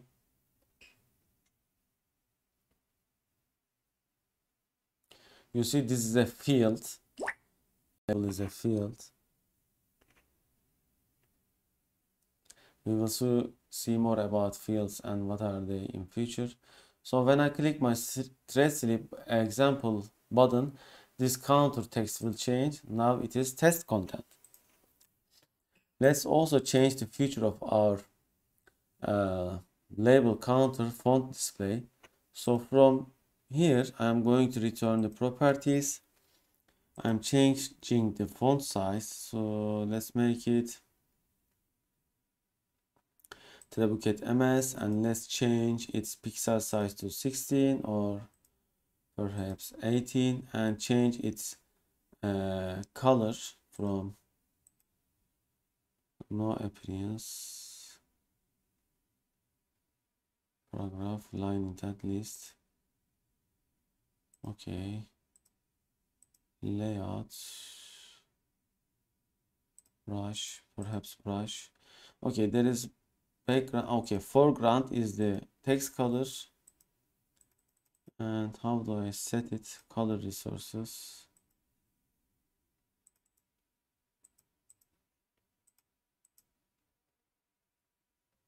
Solid color brush. You see it changes whenever I click here. However, I can't find.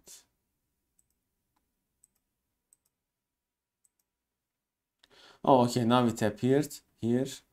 And I'm going to set it to any value. You see the value has been changed from here.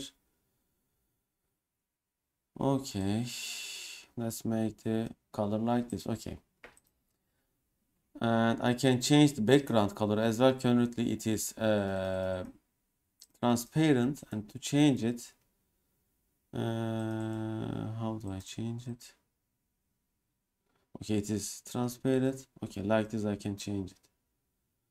Okay, let's change the label color like this. Okay, so now I can set its content. What I'm going to do is I'm going to compose a permanent while loop which will run forever.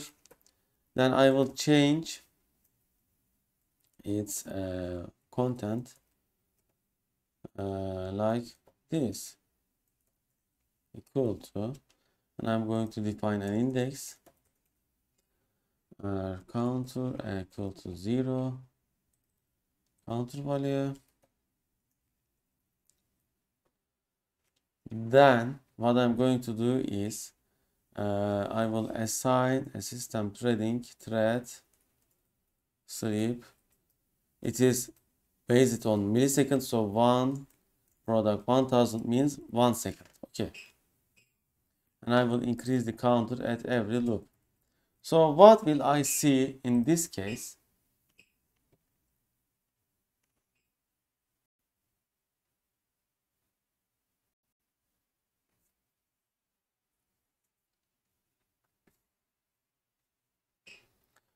Okay, unfortunately I will not see anything because this application is running in the main thread.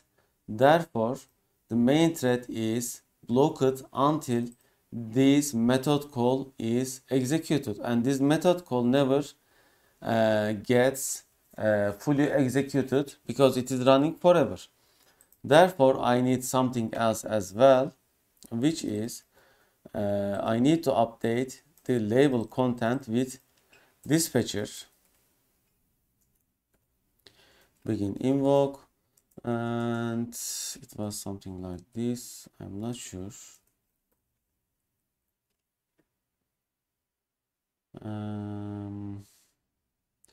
It was, we were typing delegate, something like this, or like this. You don't have to understand this at the moment. Like this.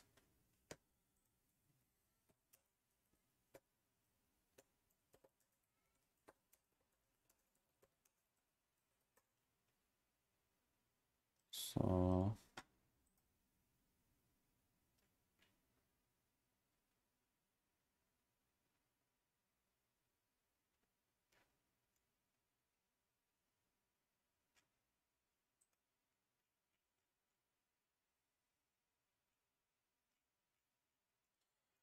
dispatches begin invoke label.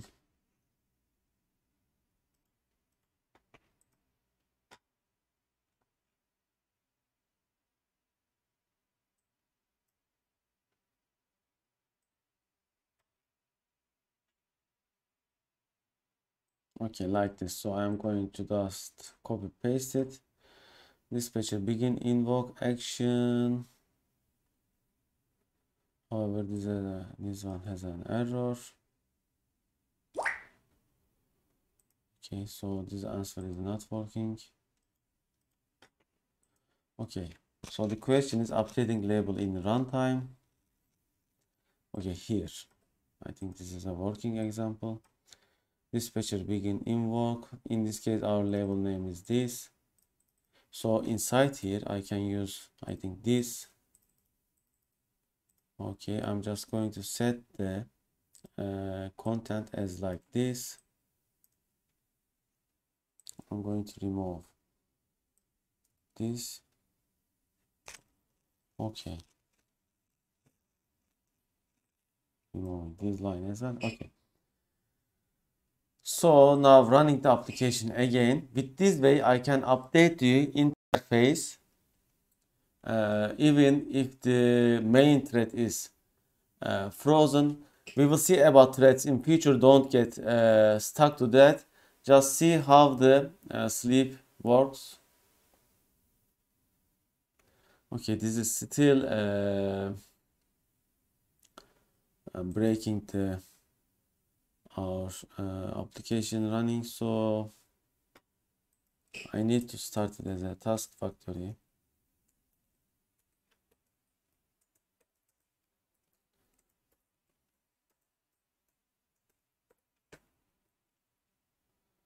Inside that, I'm going to use my while true loop. Okay, now it will work. So I'm creating a subtask to prevent freeze of the user interface. I know this is a pretty complex example, but it will show you the example of thread sleep. Okay, now it is updating the user interface. Oh, I see, setting as this has changed the entire interface. So I'm just changing the content of the label.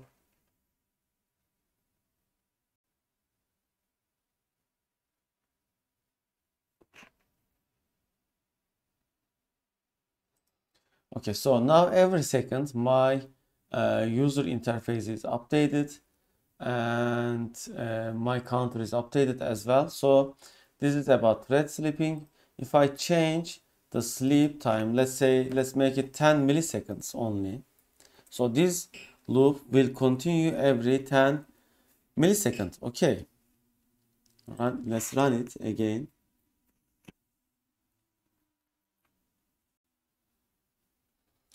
Whenever the application comes here, it will just pause 10 milliseconds, then continue. This is what it does. Okay, you see now with every 10 milliseconds, it is updating. The loop is continuing. And this was a pretty complex example. Let's make a simpler example. So I'm going to just comment this out and make another example. So I'm going to make a list string dates, new string, and I'm going to make a for loop with 100 milliseconds.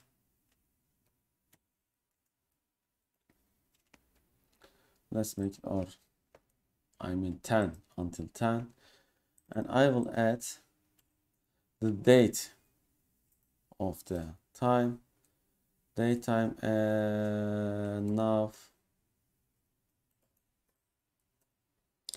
to string. So this is daytime object, and after that I will put a thread threading sleep system thread threading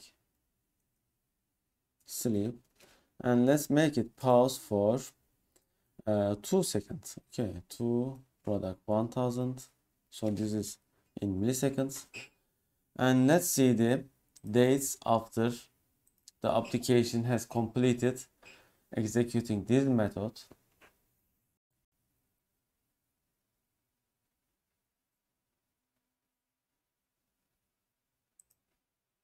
Okay, now the application is frozen because it is still executing this method, and after each for loop it is waiting 2 seconds. So after 20 seconds the application will get into this point, and we will be able to see timings inside list of dates. Okay, let's see the timings. Okay, so you see it has 2 seconds difference between each list insertion. Okay, I could make this as even bigger or slower. It is whatever as I want. Okay, label WPF TextBox and TryParse. Okay, so I am going to increase the example complexity a bit. Let's move this label into a little bit button. Let's move it. Then let's add a text box. From this text box, we are going to get the looping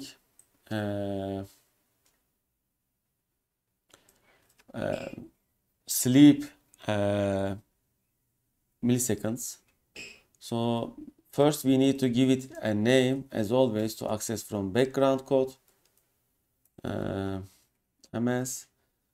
Then let's give a default text sleep ms by default 500 milliseconds. Okay, and let's change its font size to 20. Okay, so what will this text box do? Text box are boxes that users can type anything based on the restrictions that you put. Currently we didn't put any restriction. Text wrapping is enabled. Okay, so I'm returning back to my example. I am this time commenting this and recommenting this one. So instead of manually defining the thread sleep, I am going to set thread sleep ms, which will be 1000, and I am going to use in try parse method, which takes a string output, string and integer out as a result. Okay, so string will be text box, from text box text, and out will be the this integer. So this will return a boolean parsing result.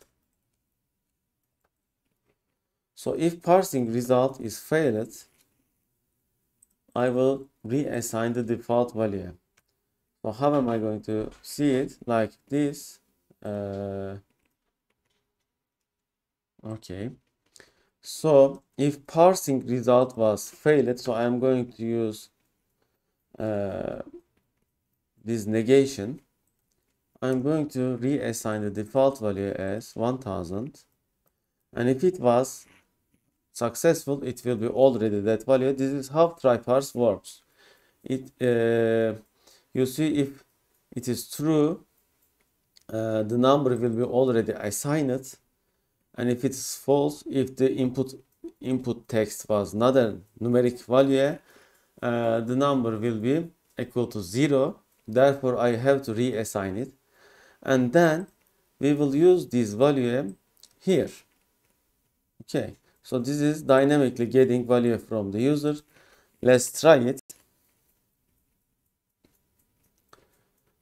Each time you are making a change, you should debug and see step by step whether your change was successful or not. Okay, so can you convert this text into the numeric value successfully? No, it will fail.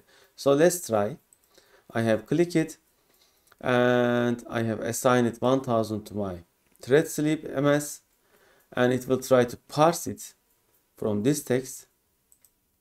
So the parse has failed because the text was not a numeric value.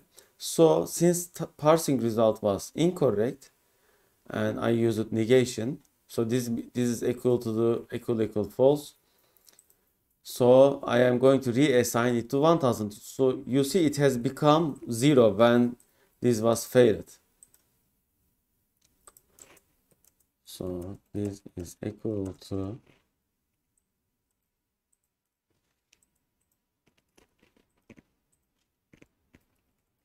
false. And if I don't use TryParse, and if I use it like this directly, equal to convert to integer from text, if the input is not correct, it will cause my application to crash. Okay.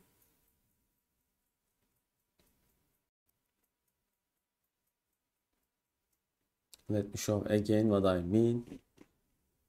So I'm clicking and I continue. So you see input string was not in correct format. So this causes a system format exception unhandled.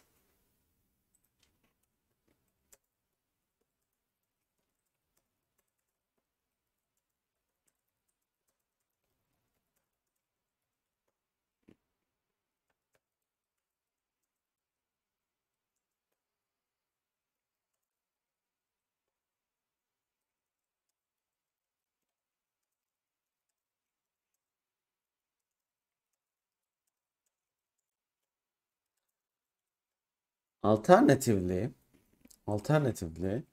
we could use try catch method.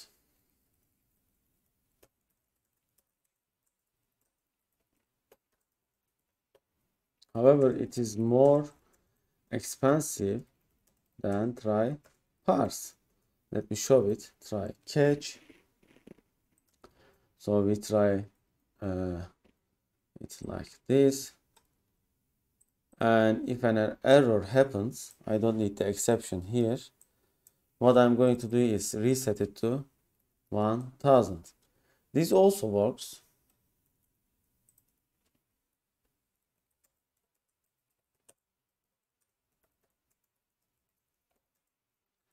Crash. However, this is more, let's say, expensive in terms of system resources usage than TryParse method. The TryParse method is appropriate way. Okay. So this also works. However, TryParse is the best method. Okay. So with this way, we are going to take,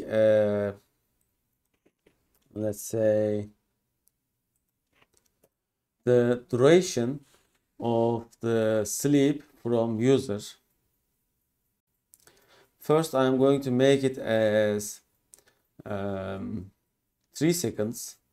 Okay, like this, 3 seconds. Okay, I'm going to continue. So with every 3 seconds, it will be increasing. Okay, and my application is still responsive because this is now running inside another thread in another task. We will see them in future in details. However, this is the only way of updating user interface without blocking it. You have to run the method that will run forever inside another thread. And I can click this button again, and now two methods will run to update it. So I'm just going to restart to not get you more confused. Okay, when I just click it, the TryParse will fail and it will use the default value. By the way, we have set it default by 1000 ms, so it is getting increased in every second. So let's change the default value like this. By the way, you see I have typed manually 1000, and it is a big no. You should always use parameters to define default as 500, then use that value to assign default values. Okay, so whenever you want to change a default value, you just change the value of the main, and it is changed at every piece of the code. So you should never do copy paste or manually type the values. Okay, assign them to a variable, then use that variable to use that value. Okay, now it is more proper.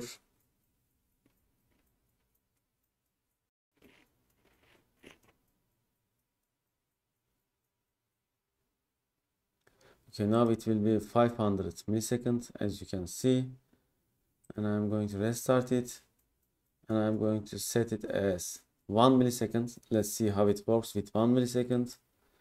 It will also use more CPU. So you see this is the CPU usage.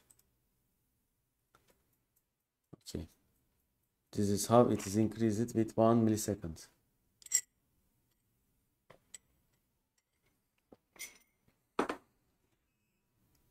All right, I think for today this is enough. Always you can ask me questions from my email or from our Discord channel. Our Discord channel is already being useful to students who are already using it. You can ask in the specific channel or from our general channel, as like this. You see this is our general channel, and you can join the introduction to programming channel from here. So you see now I have joined it. I'm going to leave the channel so no confusion. This is my temporary account, by the way. And let's write today's context. Okay.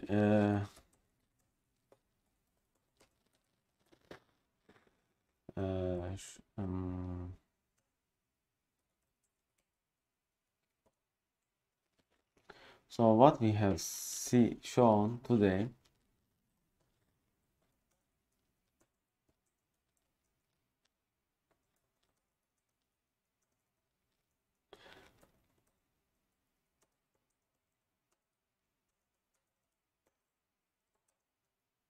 works.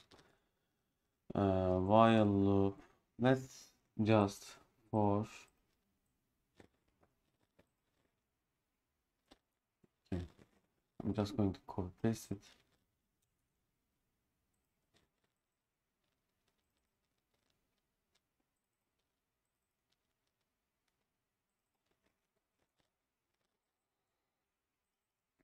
Works and do while loop in details how do while loop works, and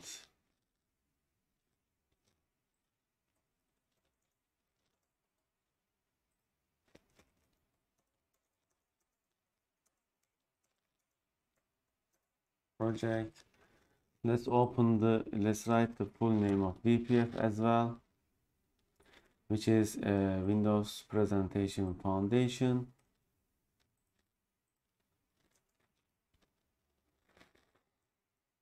Okay.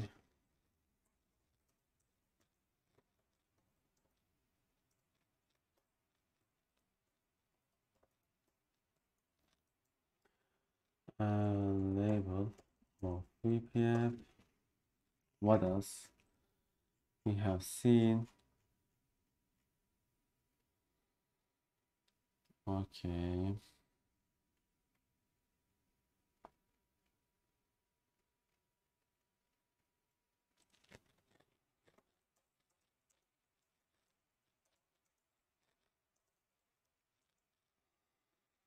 Methods. Okay.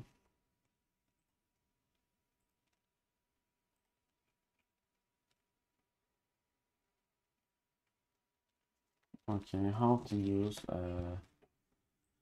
Task.Factory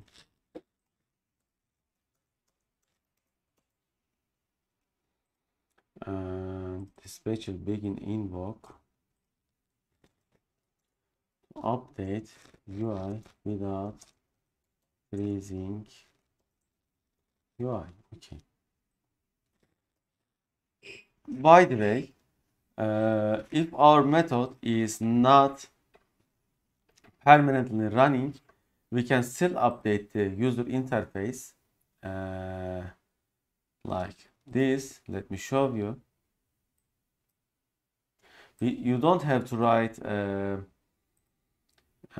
let's say a new task to update user interface.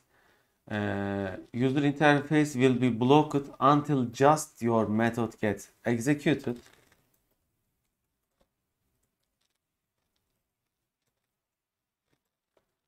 Interface.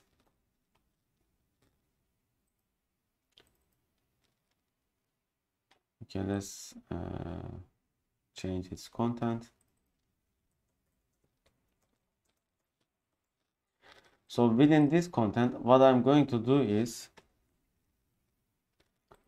for 10, and I'm just going to use this one. I'm going to remove this, and I'm going to use this stays. Okay, and I'm going to sleep with 20, let's say 500 milliseconds. So what I am going to say here is, in this case, it will be just 9, because until the method execution ends, my screen will be completely frozen. Let me show you. So you see the counter is not updated. We are waiting. We will wait about 5 seconds, and you see now it is updated. So this is the difference of working in user interface thread and working with subthreads. You see, whenever I click the button, the interface is frozen until the execution of button, the execution of method call is ending. Okay.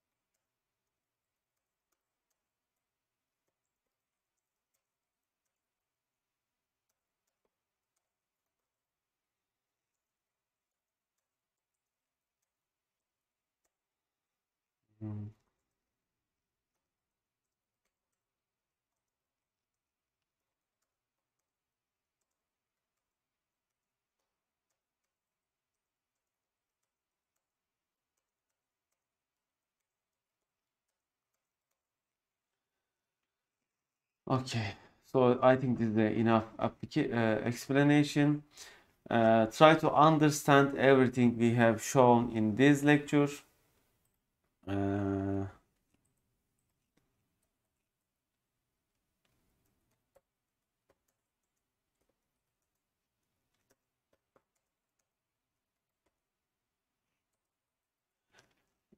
If there were no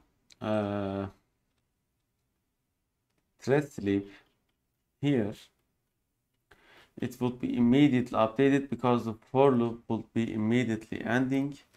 However, we would still see the 9 as a result, as a content of the label. Let me show. You see, it is 9 because the loop is ending immediately and the interface is being updated immediately. Okay. All right. I am going to upload. So I am going to just organize the code. To do that, I am clicking Ctrl K and then Ctrl. You see at the bottom it shows me that Ctrl K was pressed. Then I am pressing the Ctrl D. So it is reorganizing the code.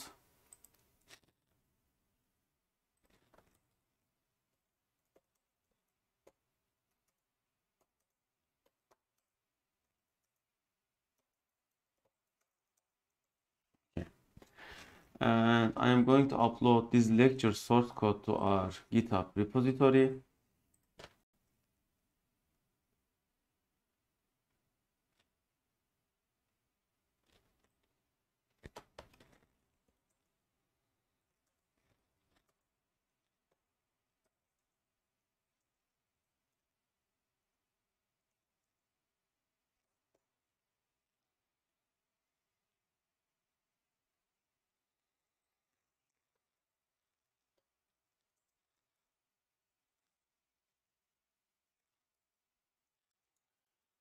Okay, so let's open another Git page. Okay, it didn't log in, so it is not working. I will start it from here. Okay, it is logged in.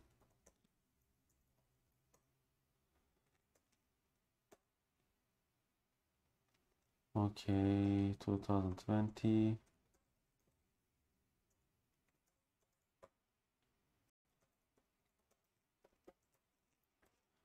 Source code upload of lecture 6.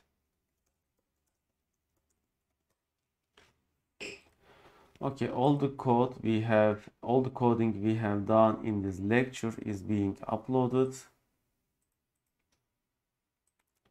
Okay, it is uploaded.